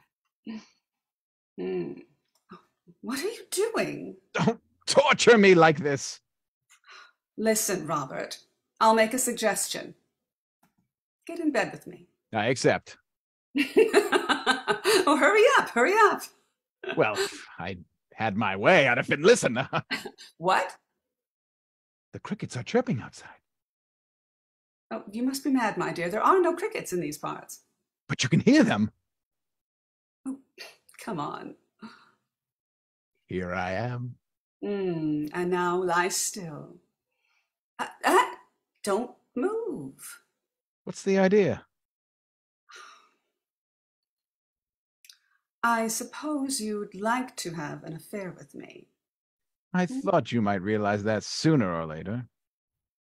Oh, a lot of men would. But this particular moment, the odds are rather strongly in my favor. Come, my cricket. From now on, I'm going to call you Cricket. Fine. Now, who am I deceiving? Me, maybe. My cricket. You should have your head examined. Or maybe someone you've never seen. Someone you don't know. He's meant for you, but you can never find him. Cricket, don't talk such fantastic rot. It's strange. Even you, and one would have thought. But no, it would just be spoiling all that's best about you if one... Come. Well, that's better than acting in damn silly plays. You agree? Well, I think it's good that you occasionally act in reasonable ones. Meaning yours, you conceited pup. Of course. It really is a wonderful play. You see? You're a genius. By the way, why did you cancel your performance 2 nights ago? There was nothing wrong with you. I wanted to annoy you. Why? What had I done to you? You were conceited. Ugh, in what way? Everybody in the theater says so. Really? But I told them that man has a right to be conceited. And what did they say to that? Well, what should those people say? I never speak to them. I see. They'd like to poison me, but they won't succeed. Don't think of them. Just be happy we're here. and tell me you love me.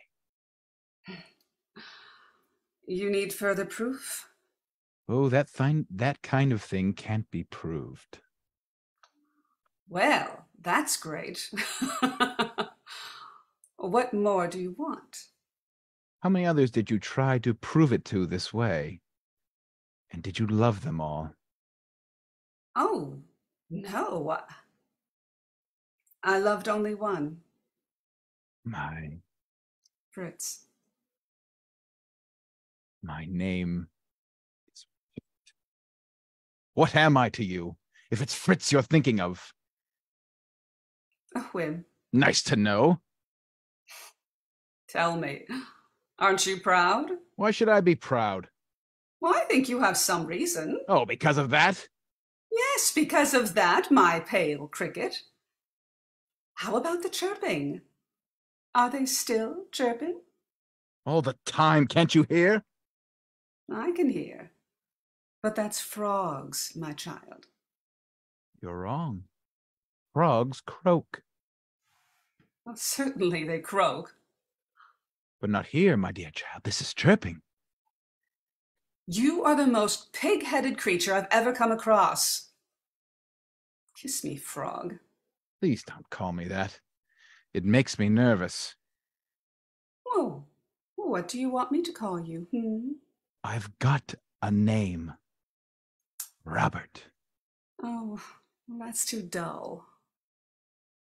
I must ask you to call me simply by my name. All right. Robert. Kiss me. She kisses him. The aftermath.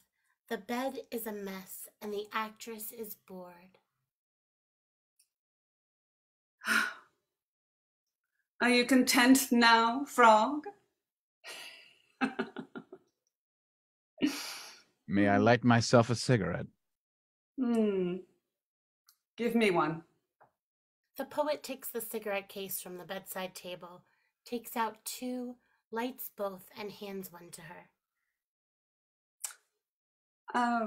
By the way, you never said a word about how I did last night. Doing what? Well. Oh, I see. I wasn't at the theater. I guess you like to joke. Not at all. When you canceled your performance the day before yesterday, I assumed that yesterday you couldn't be in full possession of your powers, so I preferred to abstain. You missed something. Indeed. I was sensational. People turned pale. You could see them. Benno said to me, "You were a goddess, darling." And so sick one day earlier. Yes, and do you know why? Out of longing for you. You just told me you canceled the performance to annoy me. What do you know of my love for you? That sort of thing leaves you cold. I was in a fever for nights on end, with a temperature of 105. The high temperature just for a whim. A whim, you call it? I die for love of you, and you call it a whim? What about Fritz? What about him? What about him? Don't talk to me about that. That cheap crook. The actress and the count. The actress's bedroom luxuriously furnished. It is noon. The blinds are still down. On the bedside table, a burning candle. The actress is lying in her four-poster. Numerous newspapers are strewn about on the covers. The count enters, in the uniform of a captain of dragoons. He stops at the door, reluctant to come in. It's you, Count.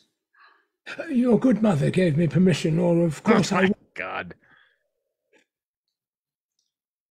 Oh, no, please, come right in. I kiss your hand. 1,000 pardons. Coming straight in from the street, you know. I can't see a thing. Oh, yes, here we are. I kiss your hand.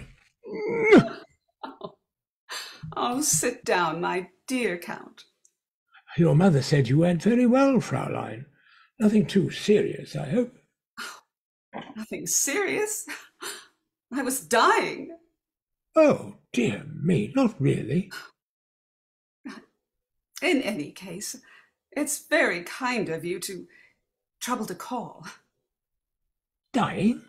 And only last night you played like a goddess. It was a great triumph, I believe. Colossal. People were absolutely knocked out. As for myself, well... Oh, well, thanks for the lovely flowers. Oh, not at all, Fraulein. Last night you were positively strewn with flowers and garlands. But I left them all in my dressing room. Your basket was the only thing I brought home. Oh, you're very kind. The actress suddenly takes his hand and kisses it. Oh. Fraulein. Oh, don't be afraid, Count. It commits you to nothing. You are a strange creature, a puzzle, one might almost say. Fräulein Birkin is easier to solve. Oh, little Birkin is no puzzle, though I know her only superficially. Oh, indeed. Oh, believe me, but you are a problem, and I've always longed for one. As a matter of fact, last night I realized what a great pleasure I'd been missing. You see, it was the first time I've seen you act. Is that true? Oh, yes. You see, Fraulein, it's a big problem with the theatre. I'm used to dining late. By the time I get there, the best part of the play is over, isn't it? Well, you'll have to dine earlier from now on. I thought of that. Or not dining at all. There's not much pleasure in it, is there? Dining.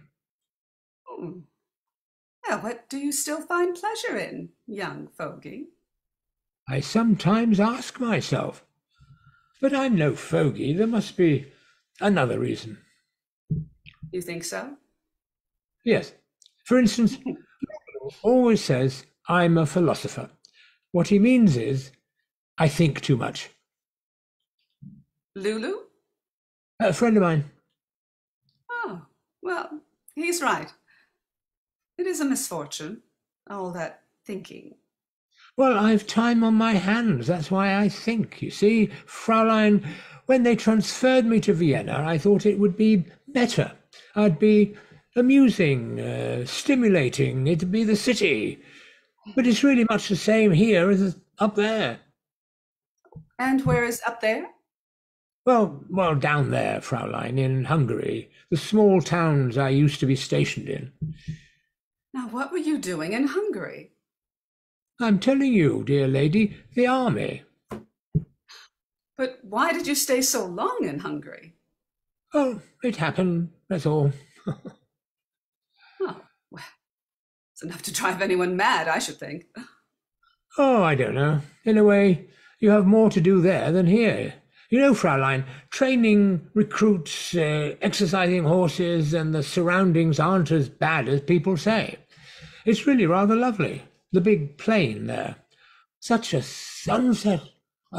It's a pity I'm not a painter. I often thought I'd paint one if I were a painter. We had a man in our regiment, young Splaney, and he could do it. Why I tell you this boring stuff, I don't know, Fraulein. Please, Count. I'm highly amused. You know, Fraulein, it's so easy to talk to you. Lulu told me it would be. It's a thing one doesn't often meet.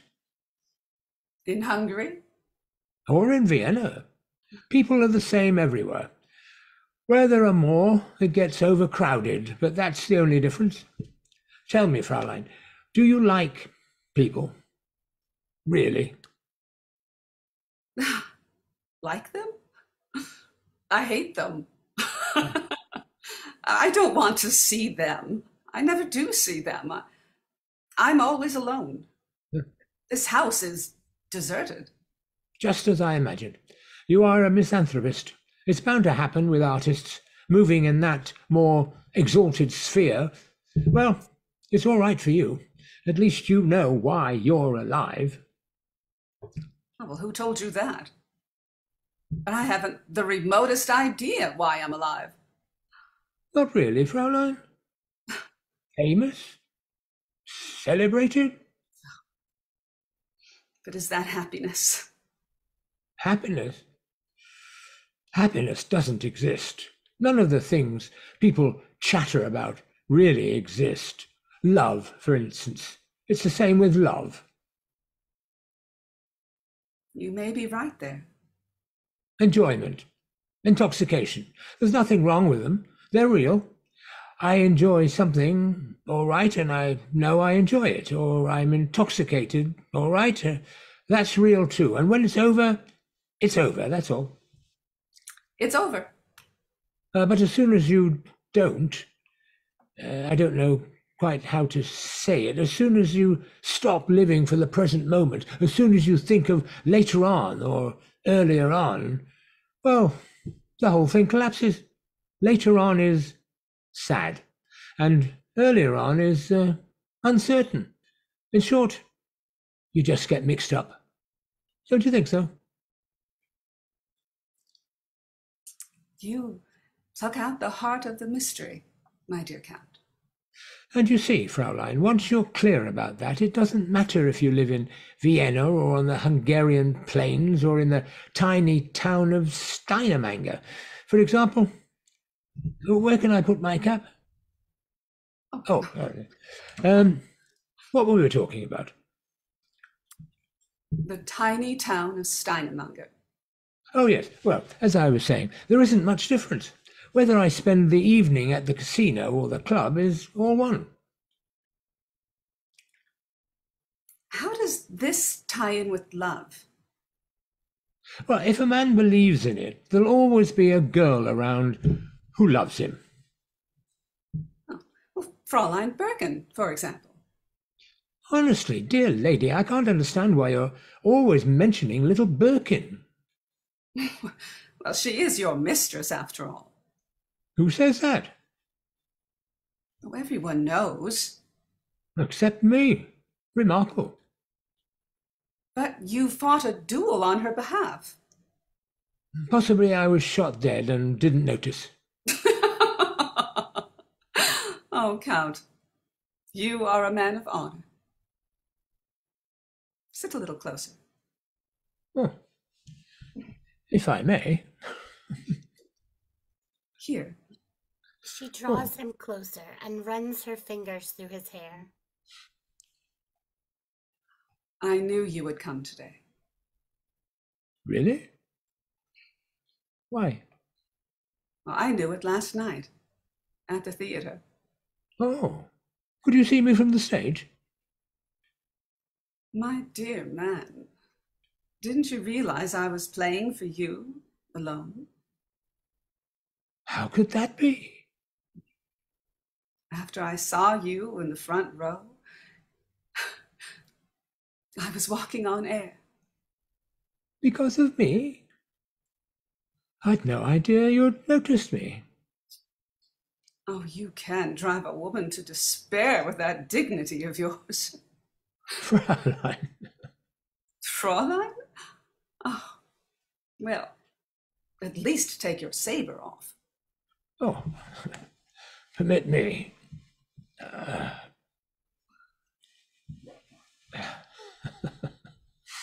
Now, kiss me, finally.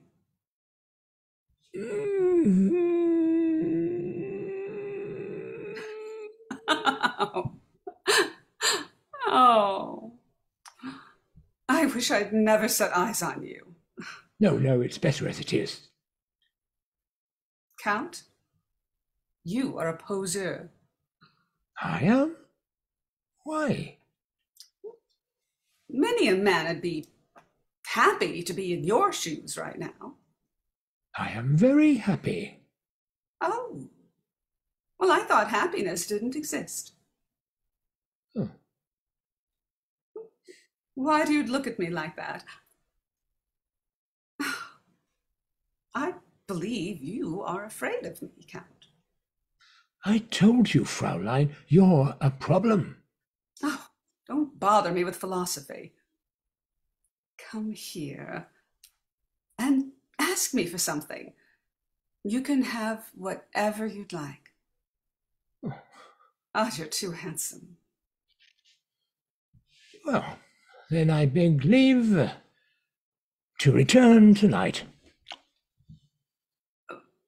Tonight? But I'm playing tonight. After the theatre. You ask for nothing else? I'll ask for everything else after the theatre. Then you can ask, you wretched poser. You see, Fraulein, you see, my dear, we've been frank with each other until now. I'd find it all much nicer in the evening, after the theatre. It'll be so much more comfortable. Oh, at present, you see, I've the feeling the door's going to open at any moment. Oh, this door doesn't open from the outside. Fraulein, wouldn't it be frivolous to spoil something at the start, when it might just possibly turn out to be beautiful? Just possibly? Well, and to tell the truth, I find love in the morning pretty frightful. Oh, you're the craziest man I've ever come across. Well, I'm not talking about ordinary females. After all, in general, it doesn't matter. But women like you, Fraulein, no. You can call me a fool as often as you like, but women like you, well, one shouldn't have them before breakfast. That's all. And so, well... God, you're sweet. Now you see I'm right, don't you? What I have in mind. Tell me what you have in mind. What I mean is, I'll wait for you after the theatre, in my carriage, and we can drive off somewhere. Well, and have supper and... I am not Fräulein Birkin. I didn't say you were, my dear. Only one must be in the mood. I get in the mood at supper. It's lovely to drive home after supper, and then... And then? Let events take their natural course. Come closer. Closer. I must say, the perfume that comes from these pillows, mignonette, is it? Oh, it's hot in here, don't you think? The Count bends down and kisses her throat. Oh, my dear Count. This isn't on your program. Who says so? I have no program. It is hot. You find it so? And dark, like evening. It is evening, Count. It's night. Now, shut your eyes, if it's too light for you. Come. Come. The Count no longer defends himself. The aftermath. The actress is pleased. The Count is conflicted. Oh, now what's that about being in the mood, you poser? You're a little devil. Count. All right, a little angel. And you should have been an actor. Really? Oh, you understand women. Do you know what I'm going to do now? Well? I'm going to tell you I never want to see you again. Why? You're too dangerous for me. You turn a woman's head, and now you stand there as if nothing has happened. But... I beg you to remember, my dear Count, that I've just been your mistress. Can I ever forget it? So, how about tonight? What do you mean, exactly? Well, you intended to meet me after the theatre? Oh, yes. All right. Let's say the day after tomorrow. The day after tomorrow? No, we were talking of tonight. Oh, there wouldn't be much sense in that. Fogey? Oh, you misunderstand me. I mean, how should I say? From the spiritual viewpoint. My dear Count, it's not your spirit that interests me. Believe me, it's all part of it. I don't agree that these things can be kept separate. Oh, don't talk philosophy at me. When I want that, I read books. But we never learn from books. Well, that's true. And that's why you'll be there tonight. We'll come to an agreement about the spiritual viewpoint, you old rascal. Then, with your permission, I'll wait with my carriage. You'll wait here, in my apartment. After the theatre. Of course. The Count buckles on his saber. What are you doing? I think it's time for me to go, Fraulein. I've been staying rather long as it is for a formal visit. Well, it won't be a formal visit tonight. You think not? Just leave it to me. And now give me one more kiss, little philosopher. Here, you seducer, you sweet thing, you spiritualist, you polecat, you. After several emphatic kisses, she emphatically pushes him away. Oh. My dear Count, it was a great honor. I kiss your hand, Fraulein. Au revoir. Adieu, tiny little town of Steinemange. She waves at him as he closes the door. She sighs happily.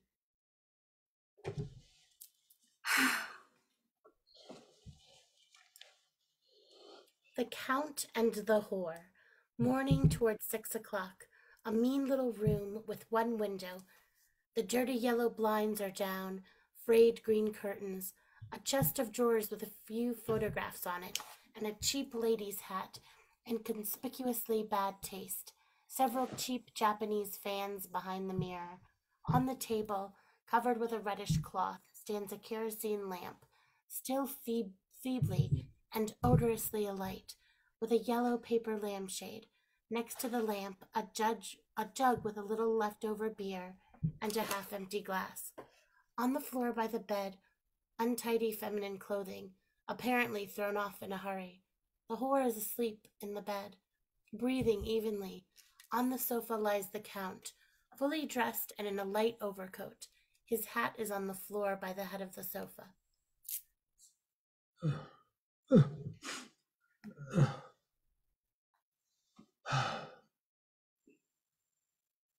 However did I get... Oh. So I did go home with that female. Why? Oh. Oh, here she is. To think what can still happen to a man of my age. Oh. I don't remember a thing. Did they carry me up?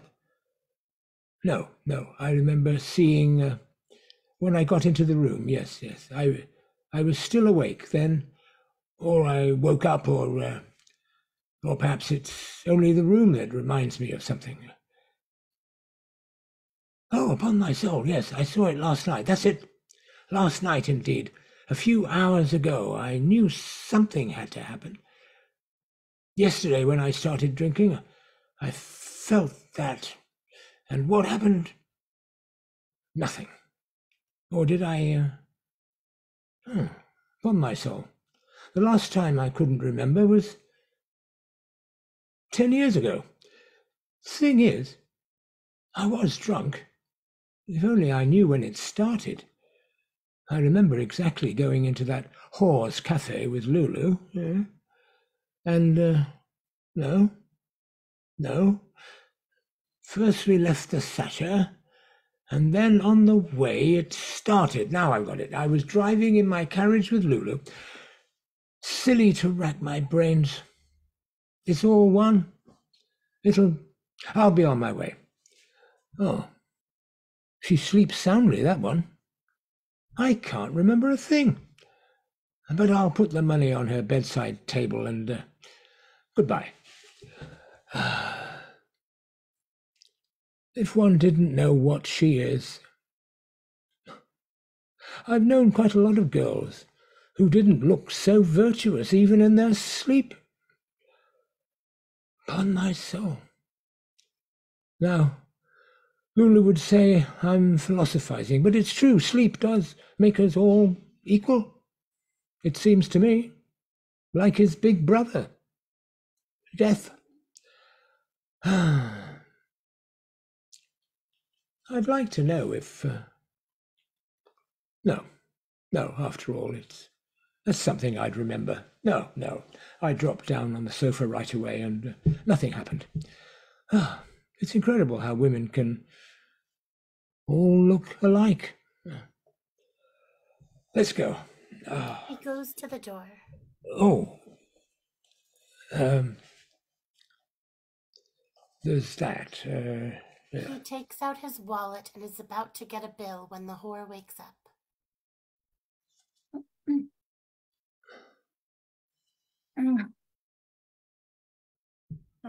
Who's in here so early? Hey. Good morning. Slept well? Yeah. Come here. Little kiss. I was just going. Going? Well, it's time, really. You want to go like this? Well, so long then. Come back and see us. Yes. Goodbye. Don't you want to shake hands?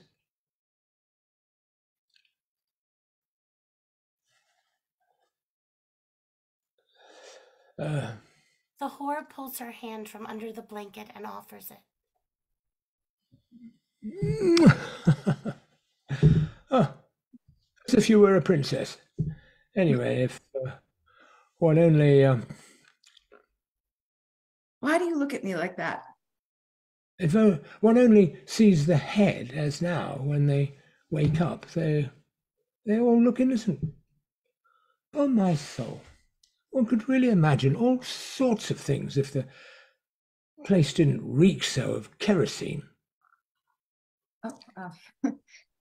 Yes, that lamp's a pest. How old are you, actually? Well, what do you think? 24. Oh, sure. Older?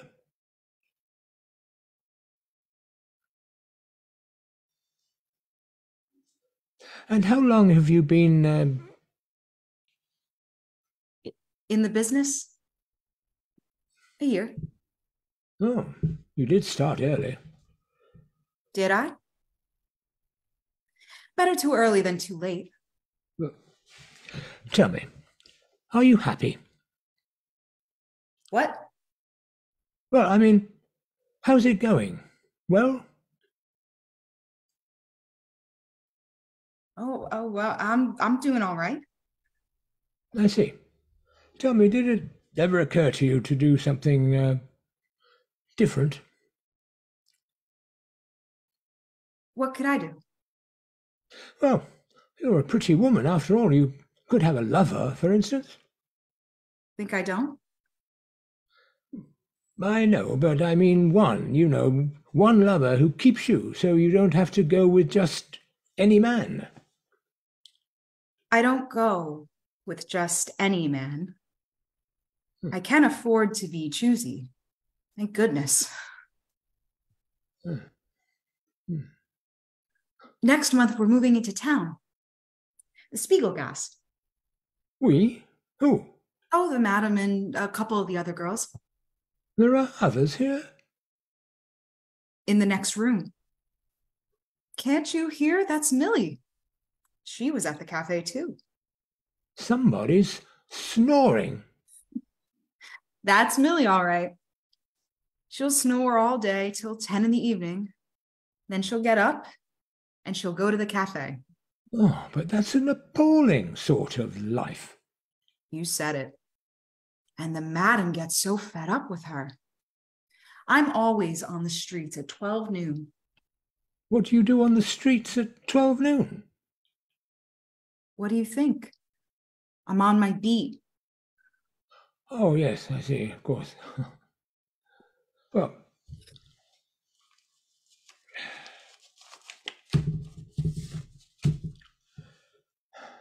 goodbye. Going already? So long. Come again soon. Listen, tell me something. It doesn't mean a thing to you by now? What? I mean, you don't have fun with it anymore? I'm sleepy. It's all the same to you if a man is young or old, or if he... What are you asking all this for? Well, for my soul. Now I know who you remind me of. It's So I look like somebody, do I? Incredible, quite incredible. Now, I beg you, please don't say a word for at least a minute.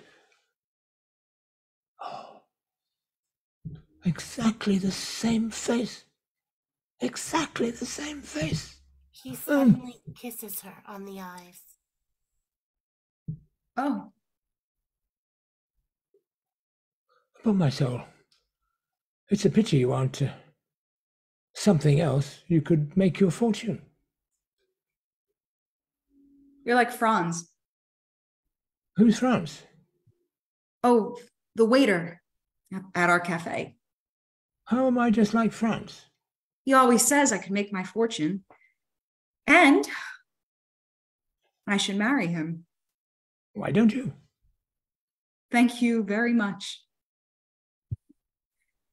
I don't want no marriage. Not for anything. Maybe later. The eyes. Exactly the same eyes. Lulu'd certainly say I'm a fool, but I'm going to kiss your eyes once more like this. He kisses each eyelid and after a moment kisses her lips. She is surprised but reciprocates. It is the first true kiss of the evening. And now, goodbye. God bless you. I'm going. So long. Listen, tell me, aren't you a little bit surprised? Why? That I want nothing from you. There's a lot of men who don't feel like it in the morning. Well, yes. Really, it annoys me. I know such girls are interested in nothing but the money. Now, why do I say such girls? At least, it's nice she doesn't pretend. It's a relief, or should be. Listen, I'll come again soon, you know. Good. When are you usually in? I'm always in. Just ask for Leocadia. Leocadia. Right. Well, goodbye.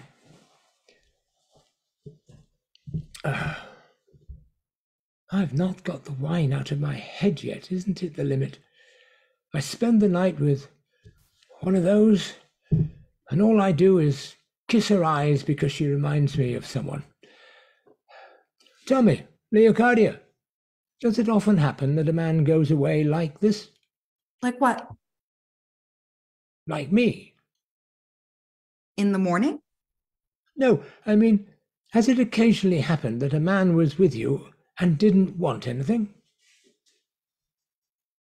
No, that's never happened. Well, what do you think is the matter? Do you think I don't like you? Why shouldn't you like me? Last night you liked me all right. Oh, I like you now, too. Last night you liked me better. What makes you think so? Don't talk silly. Last night? Tell me, didn't I drop down on the sofa right away? Sure you did. With me. With you? Sure. You don't remember. Well, But you went to sleep right after. I went right off. I see. So that's how drunk it was. Yes. So, you must have been good and drunk, if you can't remember. I see. All the same, there is a faint resemblance. Goodbye. What's going on? The chambermaid started work. Look, give her something as you go out. The front door is open, so you save on the janitor. Oh, right.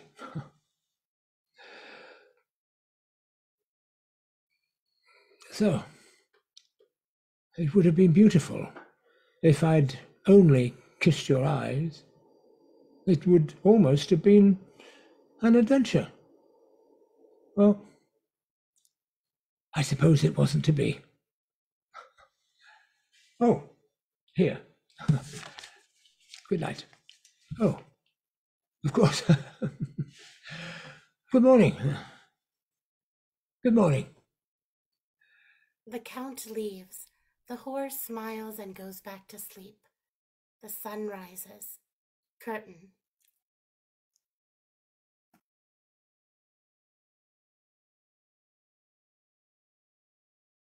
Oh, yay! That was so good. I loved it.